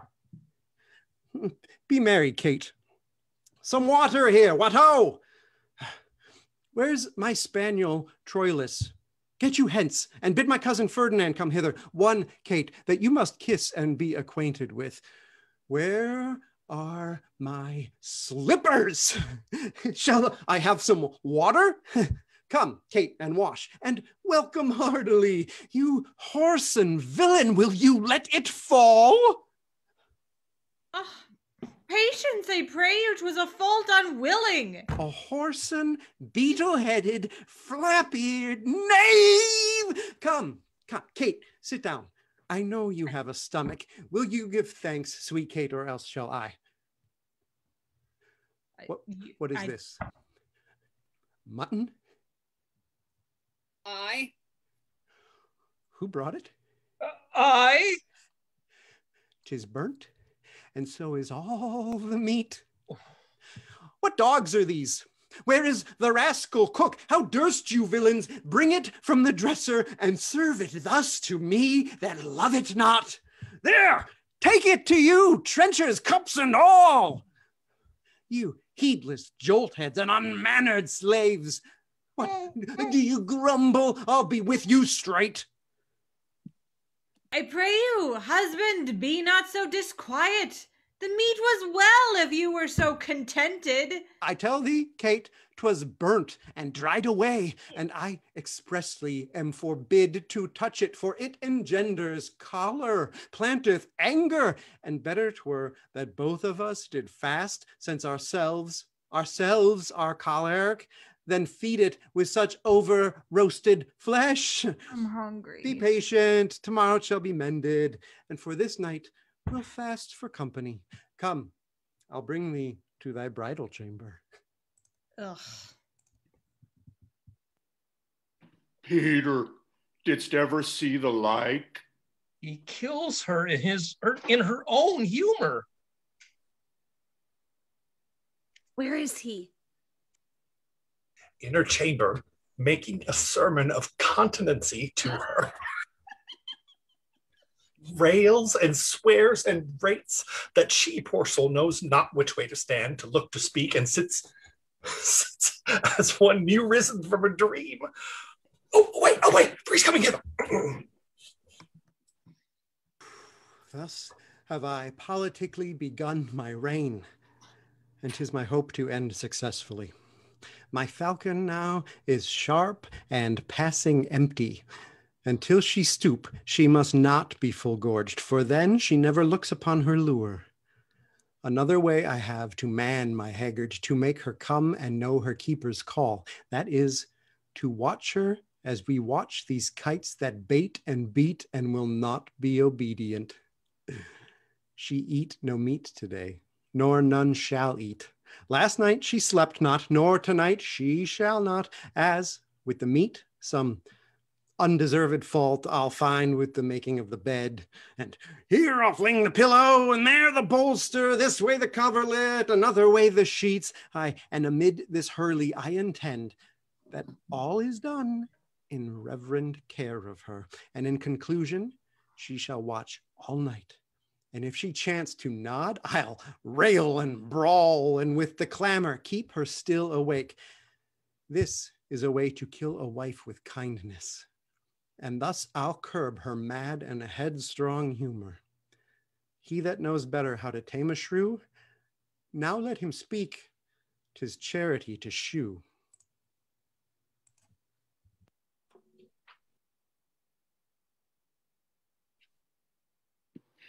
Is't possible, friend Licio, that Mistress Bianca doth fancy any other but Lucentio? I tell you, sir, she bears me fair in hand. Sir, to satisfy you in what I have said, stand by and mark the manner of his teaching.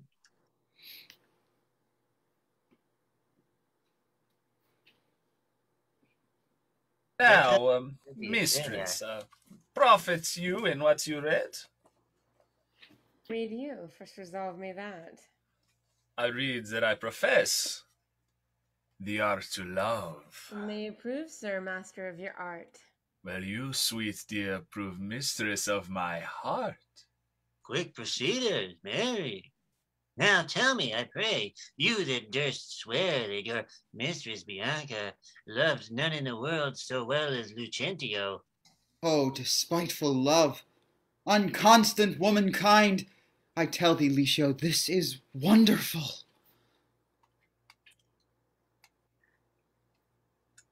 Mistake no more.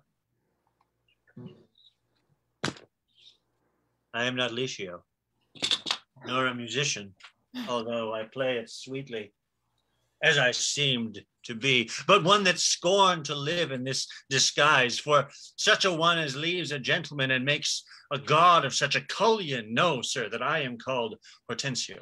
Signor Hortensio, I have often heard of your entire affection to Bianca, and since mine eyes are witness of her likeness, I will with you if you be so contented, forswear Bianca and her love forever. See how they kiss and court. Signor Lucentio, here is my hand. And here I firmly vow never to woo her more, but to forswear her as one unworthy all the former favors that I have fondly flattered her withal. And here I take the like unfeigned oath never to marry with her, though she would entreat. Fie on her! See how beastly she doth court him. Would all the world, but we had quite forsworn.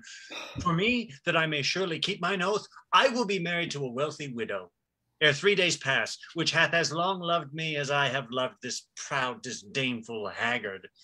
And so, farewell, Signor Lucentio. Kindness in women, not their beauteous looks, shall win my love. And so I take my leave, in resolution, as I swore before.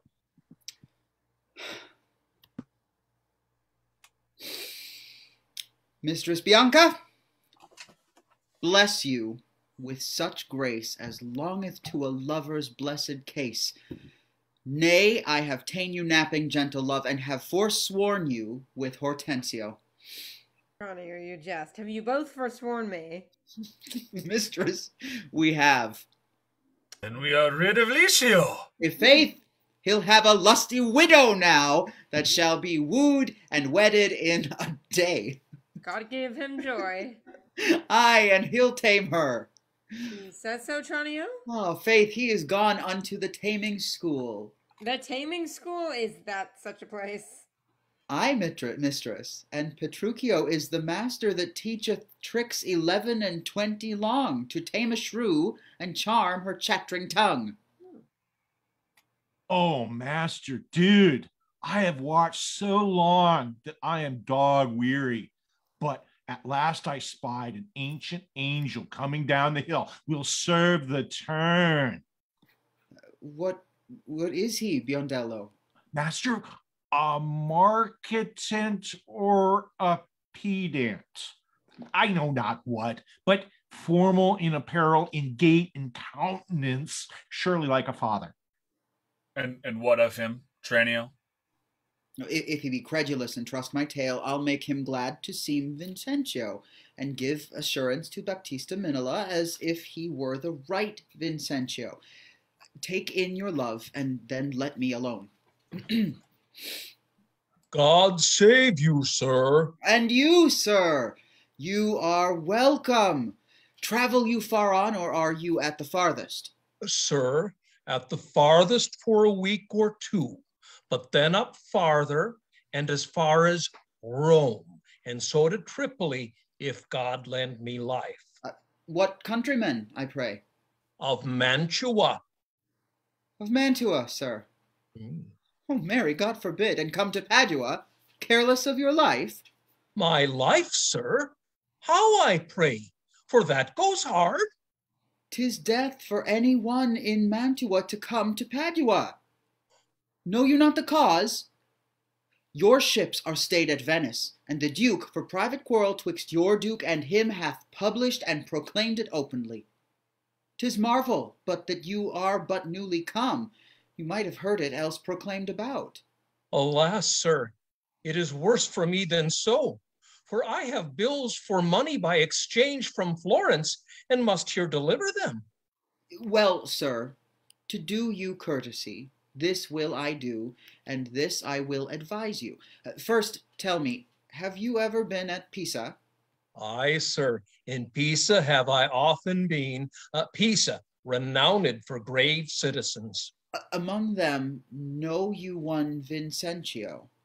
I know him not, but I have heard of him, a merchant of incomparable wealth. He is my father, sir, and sooth to say, in countenance somewhat doth resemble you. As much as an apple doth an oyster, all and all one. To save your life in this extremity, this favor will I do you for his sake, and think it not the worst of all your fortunes, that you are like to Sir Vincentio.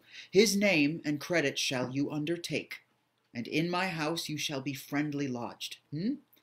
Look that you take upon you as you should. You understand me, sir?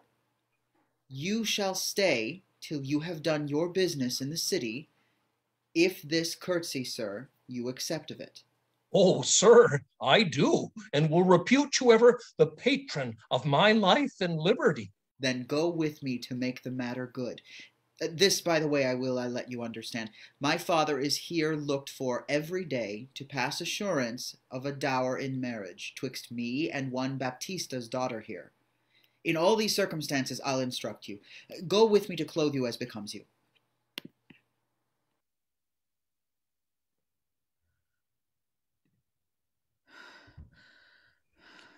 No, no, forsooth, I dare not for my life. Please, the more my wrong, the more his spite appears.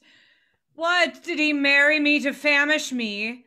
Beggars that come unto my father's door upon entreaty have a present alms, if not elsewhere they meet with charity.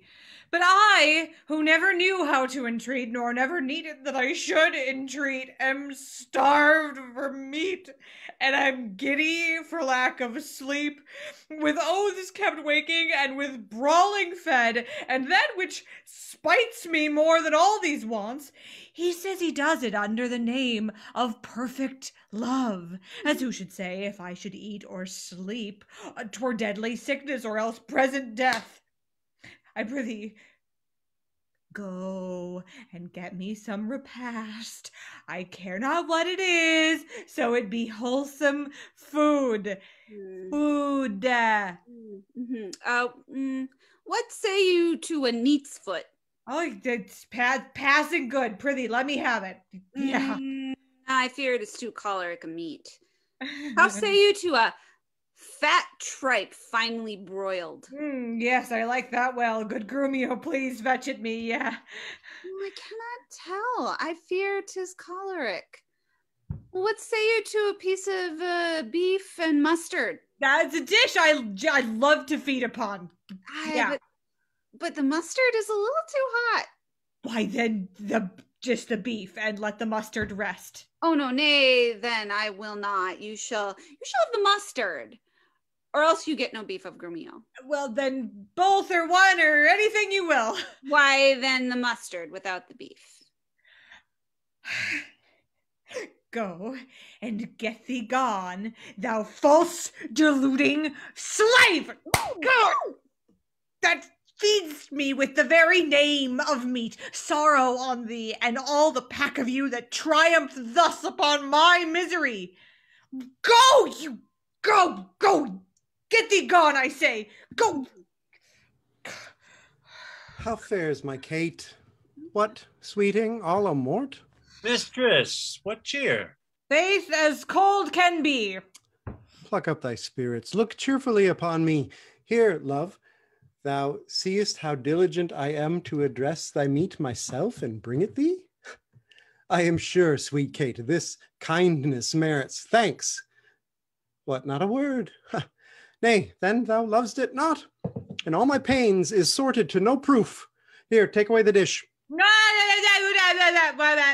I pray you, let it stand. The poorest service is repaid with thanks, and so shall mine before you touch the meat. No, thank you, sir. Signor Petruchio, fie, you are to blame. Come, Mistress Kate, I'll bear you company. Eat it up all, Hortensio, if thou lovest me.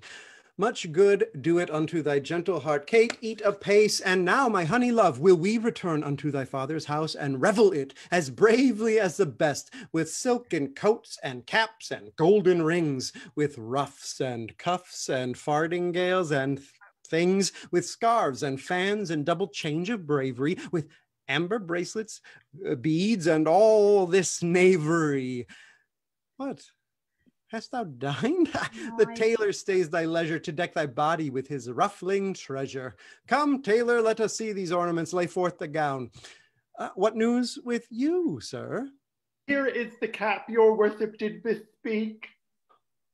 Why, this was molded on a porringer, a velvet dish. Fie, 'tis lewd and filthy. Why, 'tis a cockle or a walnut shell, a knack, a toy, a trick, a baby's cap. Away with it! Come, let me have a bigger. I'll have no bigger. This doth fit the time, and gentlewomen wear such caps as those. When you are gentle, you shall have one too, and not till then. I will not be in haste.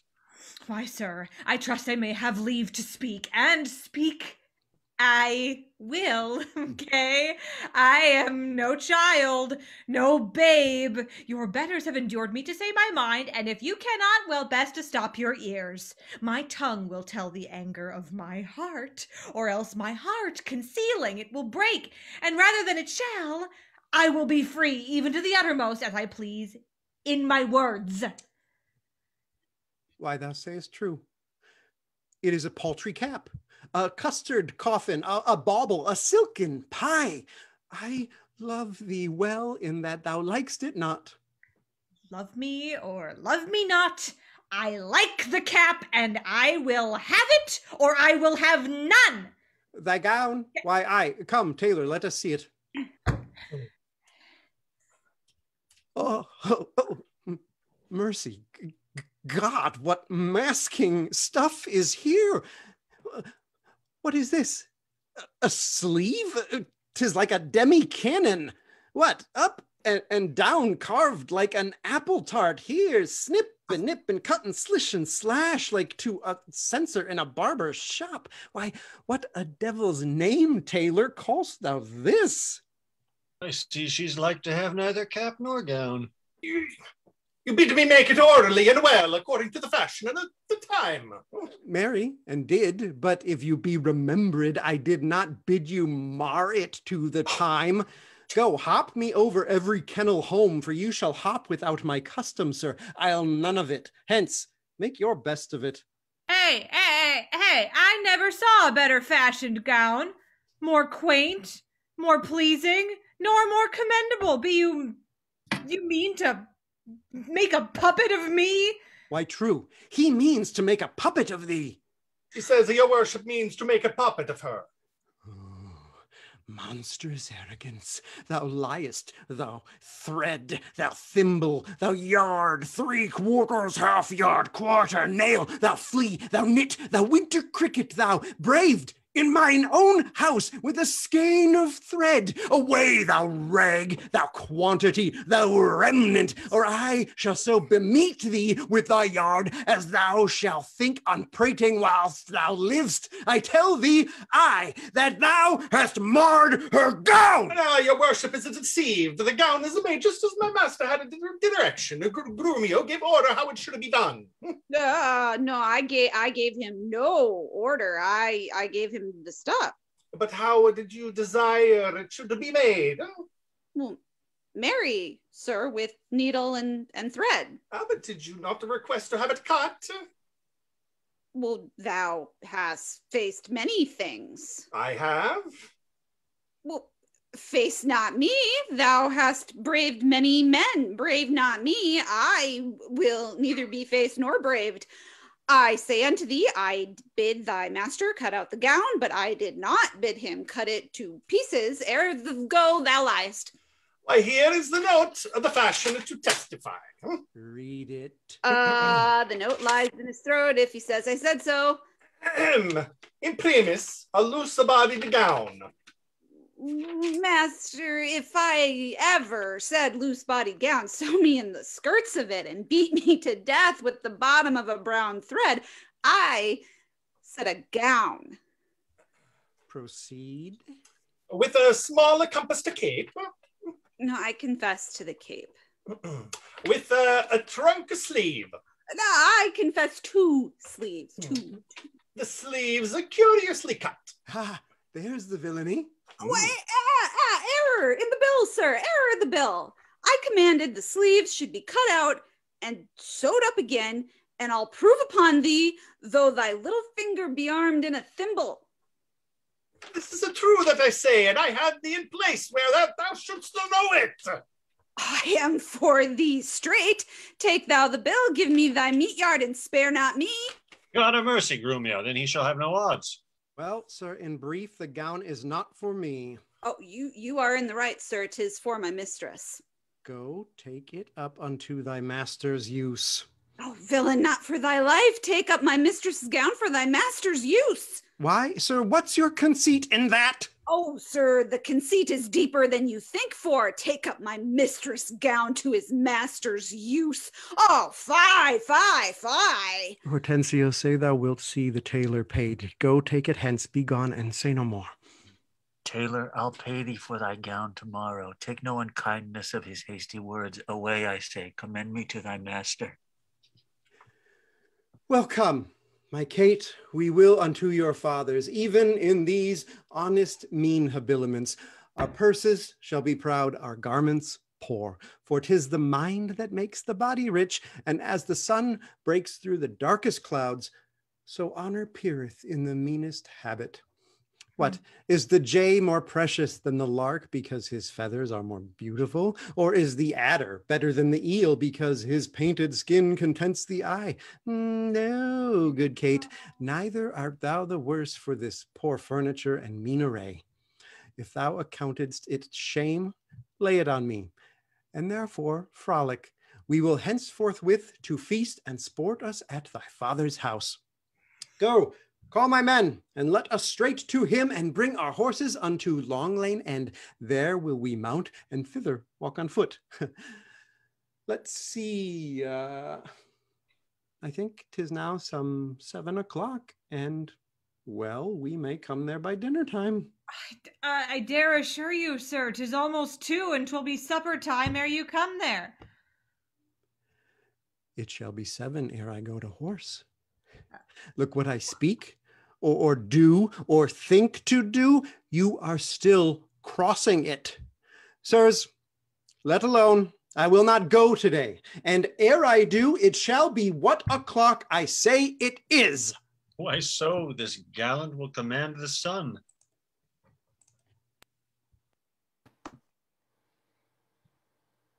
Sir, this is the house. Please it you that I call? Aye, what else? And bet I be deceived, Signor Baptista may remember me, near 20 years ago in Genoa, where we were lodgers at the Pegasus. 'Tis well, and hold your own in any case with such austerity as longeth to a father. I warrant you. But, sir, here comes your boy. 'Twere good he were schooled. Fear you not him. Sir Biondello, now do your duty thoroughly, I advise you. Imagine 'twere the right Vincentio. Biondello? Biondello, can you hear me, boy? Aye, sir. Aye, sir. What, didst thou hear me? Fear not me. But hast thou done thy errand to Baptista? I told him that your father was at Venice, and that you looked for him this day in Padua. Thou'rt a tall fellow. Hold thee that to drink. Here comes Baptista. Set your countenance, sir. Signor Baptista, you are happily met. Sir, this is the gentleman I told you of. I pray you stand good father to me now. Give me Bianca for my patrimony. Soft, son. Sir, by your leave, having come to Padua to gather in some debts, my son Lucentio made me acquainted with a weighty cause of love between your daughter and himself. And for the good report I hear of you, and for the love he beareth to your daughter, and she to him, to stay him not too long, I am content, in a good father's care, to have him matched. And if you please to like no worse than I, upon some agreement, me shall you find ready and willing, with one consent, to have her so bestowed. For curious I cannot be with you, Signor Baptista, of whom I hear so well. Sir, pardon me in what I have to say. Your plainness and your shortness please me well. Right true it is your son Lucentio here doth love my daughter, and she loveth him, or both dissemble deeply their affections. And therefore, if you say no more than this, that like you, like a father, you will deal with him, and pass my daughter a sufficient dower, the match is made and all is done. Your son shall have my daughter with consent. I thank you, sir. Where then do you know best we be affied, and such assurance ta'en as shall with either part agreement stand? Not in my house, Lucentio, for you know pitchers have ears, and I have many servants. Besides, old Gremio is hearkening still, and happily must be interrupted. Then at my lodging, and it like you. There doth my father lie, and there this night will pass the business privately and well. Send for your daughter by your servant here. My boy shall fetch the scrivener presently. The worse is this, that at so slender warning you are like to have a thin and slender pittance. It likes me well, Cambio. Hie you home, and bid Bianca make her ready straight. And if you will, tell what hath happened. Lucentio's father is arrived in Padua, and how she's like to be Lucentio's wife. I pray the gods she may with all my heart. And dally not with the gods, but get thee gone. Signor Baptista, shall I lead the way? Welcome! One mess is like to be your cheer. Come, sir, we will better it in Pisa. I follow you.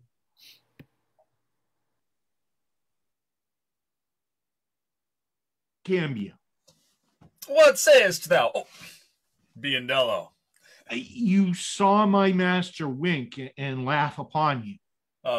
Biondello, what of that? Faith, nothing.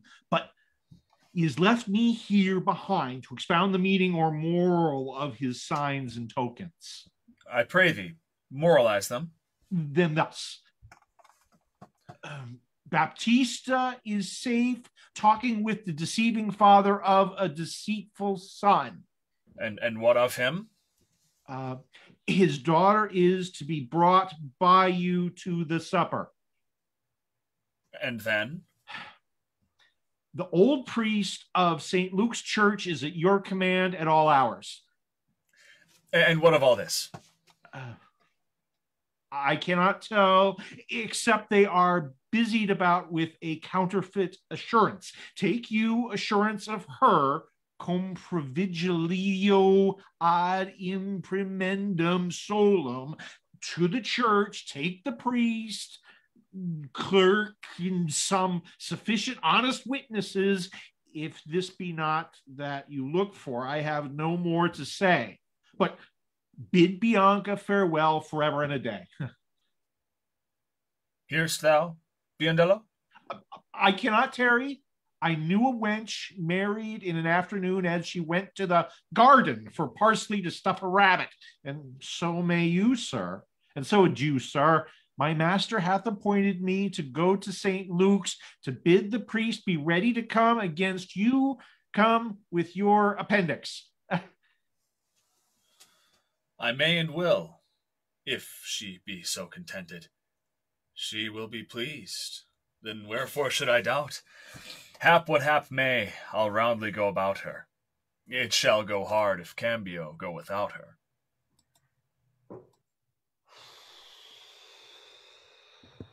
Come on, a God's name, once more toward our fathers. Good Lord, how bright and goodly shines the moon. The moon? The sun, it is not moonlight now. I say it is the moon that shines so bright. I know it is the sun that shines so bright. Now by my mother's son, and that's myself, it shall be moon or star or what I list, or ere I journey to your father's house. Go on, fetch our horses back again. Evermore crossed and crossed, nothing but crossed. Say as he says, or we shall never go. Forward, I pray, since we have come so far. And be it moon, or sun, or what you please, and if you please to call it a rush candle, henceforth I vow it shall be so with me. I say it is the moon. I know it is the moon. Nay, then you lie. It is the blessed sun. Oh, then God be blessed, it is the blessed sun. But sun it is not when you say it is not. And the moon changes even as your mind. And what you have it named, even that it is. And so it shall be so for Catherine. Petruchio, go thy ways, the field is won. Well, forward, forward. Thus the bowl should run, and not unluckily against the bias. But soft, company is coming here. Good morrow, gentle mistress. Where away? Tell me, sweet Kate, and tell me truly too, hast thou beheld a fresher gentlewoman, such war of white and red within her cheeks? What stars do spangle heaven with such beauty as those two eyes become that heavenly face? Fair lovely maid, once more good day to thee. Sweet Kate, embrace her for her beauty's sake. He'll make the man mad to make a woman of him. Young budding virgin, fresh and fair and sweet, whither away? Oh, where is thy abode? Happy the parents of so fair a child. Happier the man whom favorable stars allots thee for his bedfellow. Why, how now, Kate? I hope thou art not mad. This is a man, old, wrinkled, faded, withered, and not a maiden as thou sayest he is. What? Oh, pardon, old father. Ha! My mistaking eyes that have been so bedazzled with the sun that everything I look on seemeth green. Now I perceive thou art a reverend father. Pardon, I pray, for my mad mistaking. Do, good old grandsire, and withal make known which way thou travelst. If along with us, we shall be joyful of thy company. Fair sir, and you, my merry mistress, that with your strange encounter much amazed me. My name is called Vincentio, my dwelling Pisa, and bound I am to Padua, there to visit a son of mine, which long I have not seen. What's his name? Lucentio, gentle sir. Happily met, the happier for thy son. And now, by law, as well as reverend age, I may entitle thee my loving father. The sister to my wife, this gentlewoman, thy son by this hath married. Wonder not, nor be not grieved. She is of good esteem, her dowry wealthy, and of worthy birth. Beside, so qualified as may beseem the spouse of any noble gentleman. Let me embrace with old Vincentio, and wander we to see thy honest son, who will of thy arrival be full joyous. But is this true? Or is it else your pleasure, like pleasant travelers, to break a jest upon the company you overtake? I do assure thee, father, so it is. Come, go along and see the truth hereof, for our first merriment hath made thee jealous. Well, Petruchio, this has put me in heart. Have to my widow, if she be froward, then hast thou taught Hortensio to be untoward.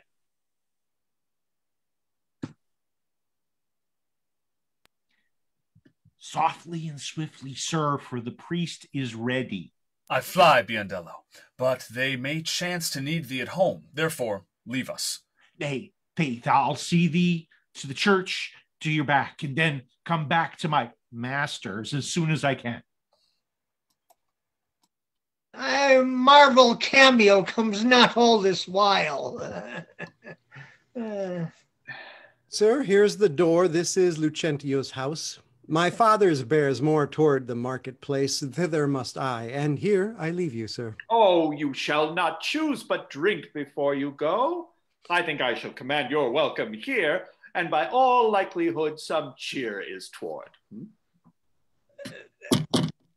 They're busy within, you were best knock louder. What's he that knocks as he would beat down the gate? Is Signor Lucentio within, sir? He's within, sir, but not to be spoken withal. What if a man bring him £100 or two to make merry withal? Keep your £100 to yourself. He shall need none so long as I live. Nay, I told your son was well beloved in Padua. Do you hear, sir? To leave frivolous circumstances. I pray you tell Signor Lucentio that his father is come from Pisa and is here at the door to speak with him. Thou liest. His father is come from Padua and here looking out of the window. Art thou his father? Aye, sir, so his mother says, if I may believe her. Why, how now, gentlemen? Why, this is flat knavery to take upon you another man's name. Lay hands on the villain. I believe he means to cozen somebody in this city under my countenance. I have seen them in the church together. God send them good shipping. But who is here? Mine old master Vincentio. Now are we undone and brought to nothing. Come hither, crack hemp. I hope I may choose, sir. Come hither, you rogue. What? Have you forgot me? Forgot you? No, sir. I could not forget you, for I never saw you before in all my life. What? You notorious villain, didst thou never see thy master's father, Vincentio? What? My old worshipful old master? Yes, marry, sir. See where he looks out the window. Is so indeed. Oh, help, help. Here's a madman will murder me. Help, son, help, Signor Baptista. Prithee, Kate, let's stand aside and see the end of this controversy. Sir, what are you that offer to beat my servant? What am I, sir? Nay, what are you, sir? Oh, immortal gods, a fine villain. A silken doublet, a velvet hose, a scarlet cloak, and a copatain hat. I am undone. I am undone. While I play the good husband at home, my son and my servant spend all at the university. How now? What's the matter? What, is the man lunatic? Sir, you seem a sober, ancient gentleman by your habit, but your words show you a madman. Why, sir, what cerns it you if I wear pearl and gold? I thank my good father I am able to maintain it. Thy father? Oh, villain, he is a sailmaker in Bergamo. You mistake, sir. You mistake, sir. Pray, what do you think is his name? His name? As if I knew not his name. I have brought him up ever since he was 3 years old, and his name is Tranio. Away, away, mad ass. His name is Lucentio, and he is mine only son and heir to the lands of me, Signor Vincentio. Lucentio? Oh, he hath murdered his master. Lay hold on him. I charge you in the Duke's name. Oh, my son, my son. Tell me, thou villain, where is my son Lucentio? Call forth an officer. Carry this mad knave to the jail. Father Baptista, I charge you see that he be forthcoming. Carry me to the jail? Stay, he shall not go to prison. Talk not, Signor Gremio. I say he shall go to prison. Take heed, Signor Baptista, lest you be coney-catched in this business. I dare swear this is the right Vincentio. Swear if thou darest. Nay, I dare not swear it. Then thou wert best say that I am not Lucentio. Yes, I know thee to be Signor Lucentio. Away with the dotard, to the jail with him. Thus, strangers may be hailed and abused. Oh, monstrous villain!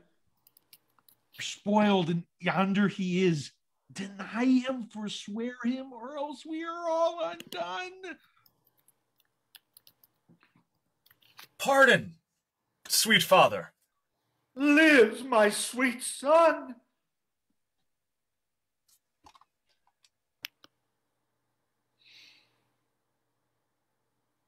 Pardon, father. How hast thou offended? Where is Lucentio? Here's Lucentio, right son to the right Vincentio, that have by marriage made thy daughter mine, while counterfeit supposes bleared thine eyne. Here's a packing with a witness to deceive us all. Where is that damned villain Tranio that faced and braved me in this matter so? Why, tell me, is not this my cambio?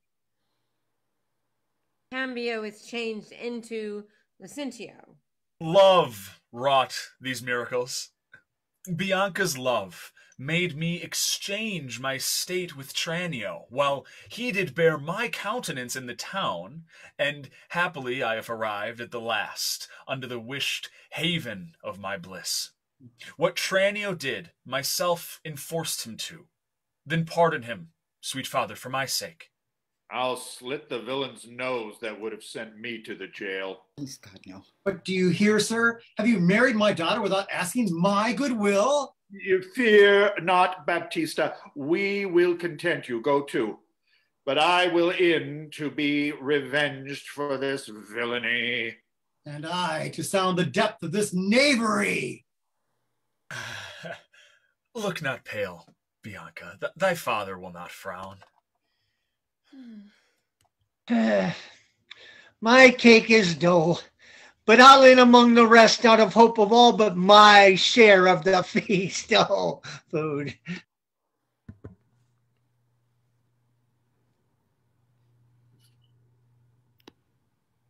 Husband, let's follow to see the end of this ado.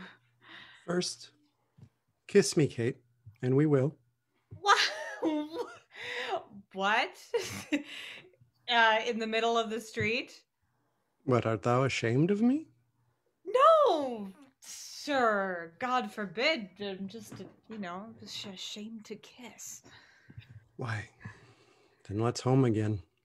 Come, sir, let's away. Nay, nay. I will give thee a kiss.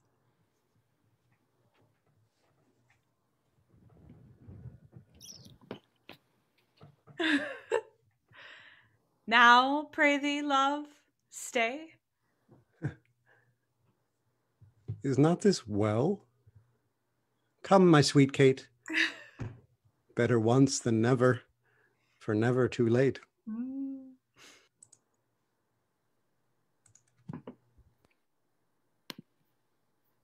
At last, though long, our jarring notes agree.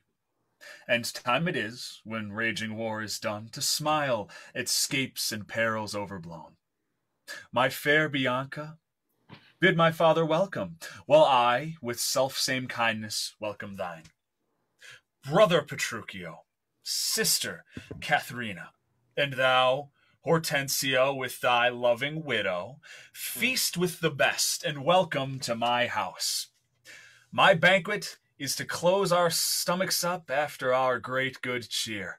Pray you, sit down, for now we sit to chat, as well as eat. Nothing but sit and eat and eat. Padua affords this kindness, son Petruchio. Padua affords nothing but what is kind. For both our sakes, I would that word were true. No, for my life. Hortensio fears his widow. Never trust me if I be feared. You are very sensible, and yet you miss my sense. I mean, Hortensio is afeard of you. Oh, he that is giddy thinks the world turns round. Roundly replied. Mistress, how mean you that? Thus I conceive by him. Conceives by me? Woo! How likes that, Hortensio? My widow says, thus she conceives her tale. Oh, very well mended. Kiss him for that, good widow. He that is giddy thinks the world turns round. I pray you tell me what you meant by that. Your husband, being troubled with a shrew, measures my husband's sorrow by his woe. And now you know my meaning. Well, a very mean meaning. Oh, right. I mean you. And I am mean, indeed, respecting you. To her, Kate. To her, widow. 100 marks my Kate does put her down. That's my office. Spoke like an officer. Ha! To thee, lad. How likes Gremio these quick-witted folks? Believe me, sir, they butt together well. Head and butt. A hasty-witted body would say your head and butt were head and horn. Aye, Mistress Bride, hath that awakened you? Aye, but not frighten me, therefore I will sleep again. Nay, that you shall not, since you have begun. Have at you for a bitter jest or two. Am I your bird? I mean then to shift my bush, and then pursue me as you draw your bow. You're welcome all.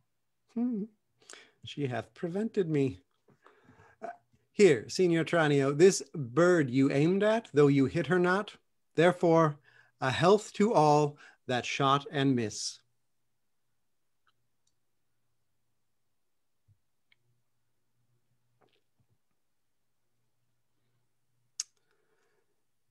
Have another one. Oh, sir, Lucentio slipped me like his greyhound, which runs himself and catches for his master. A good, swift simile, but something currish. 'Tis well, sir, that you hunted for yourself. 'Tis thought your deer does hold you at a bay. Oh, Petruchio, Tranio hits you now. I thank thee for that gird, good Tranio. Confess, confess. Hath he not hit you there? As a little galled me, I confess, and as the jest did glance away from me, 'tis 10 to 1 it maimed you two outright. Oh, now in good sadness, son Petruchio, I think thou hast the veriest shrew of all. Well, I say no, and therefore for assurance, let's each one send unto his wife, and he whose wife is most obedient to come at first when he doth send for her, shall win the wager which we will propose. Content. What's the wager? 20 crowns. 20 crowns. I'll venture so much on my hawk or hound, but 20 times so much upon my wife. 100 then. Content. A match, 'tis done. Who shall begin?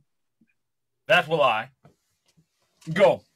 Biondello, bid your mistress come to me. I go. Son, I'll be your half. Bianca comes. I'll have no halves. I'll bear it all myself. How now, Biondello, what news?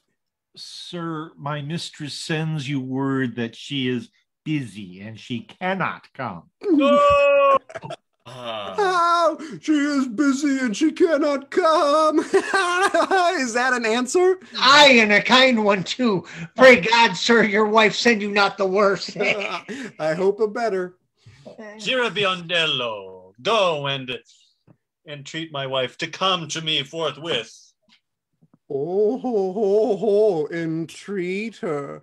Nay, then she must needs come. I am afraid, sir. Do what you can. Yours will not be entreated.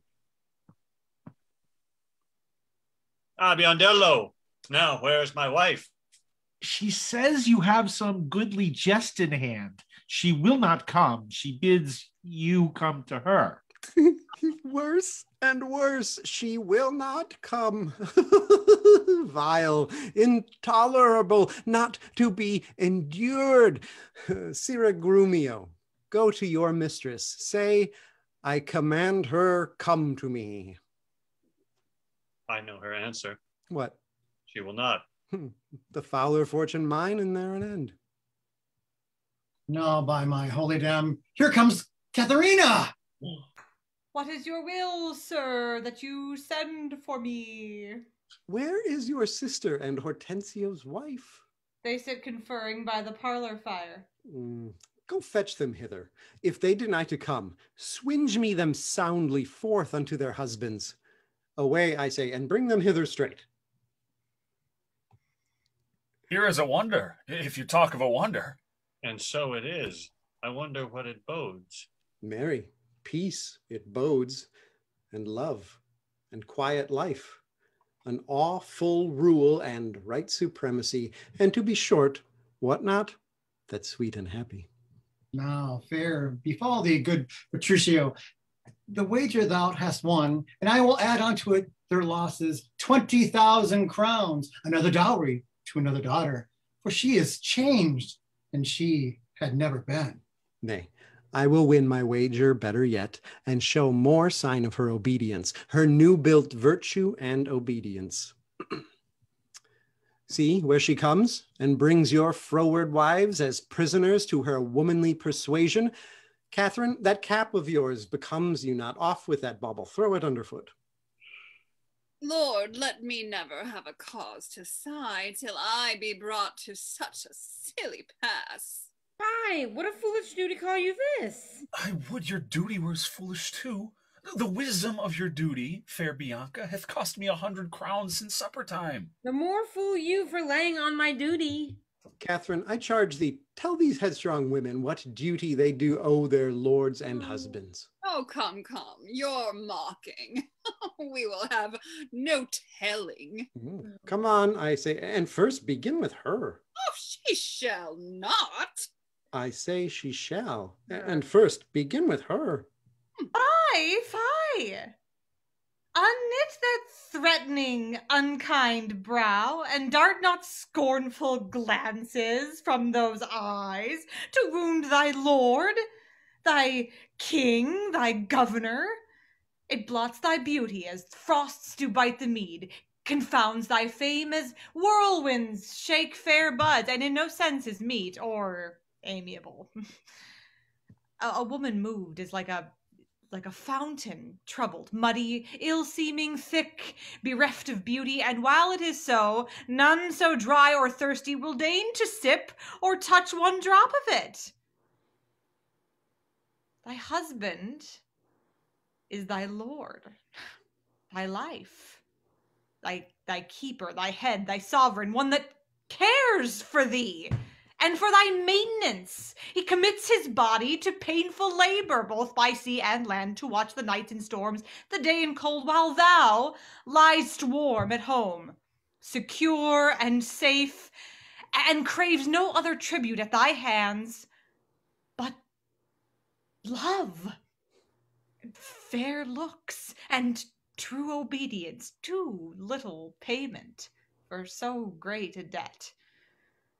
Such duty as the subject owes the prince, even such a woman oweth to her husband. And when she is froward and peevish and sullen and sour and not obedient to his honest will, what is she but a foul contending rebel and a graceless traitor to her loving lord? I am ashamed that women are so simple to offer war where they should kneel for peace, or seek the rule, supremacy, and sway when they are bound to serve and love and obey. Why are our bodies soft and smooth and weak, unapt to toil and trouble in the world, but that our soft conditions and our hearts should well agree with our external parts? Oh, come, you froward and unable worms. Hey, my mind has been as big as one of yours, my heart as great, my reason happily more to bandy word for word and frown for frown. But now I see that our lances are but straws. Our strength as weak, our weakness past compare, that seeming to be most, which we indeed least are. Then veil your stomachs, for it is no boot, and place your hand below your husband's foot, in token of which duty, if he please, my hand is ready. May it do him ease. Why, there's a wench. Come on and kiss me, Kate. Well, go thy ways, old lad, for thou shalt hat. 'Tis a good hearing when children are toward, but a harsh hearing when women are froward. Come, Kate, we'll to bed. We three are married, but you two are sped. 'Twas I won the wager, though you hit the white. And being a winner, God give you good night. Now go thy ways, thou hast tamed a cursed shrew. 'Tis a wonder. By your leave, she will be tamed so.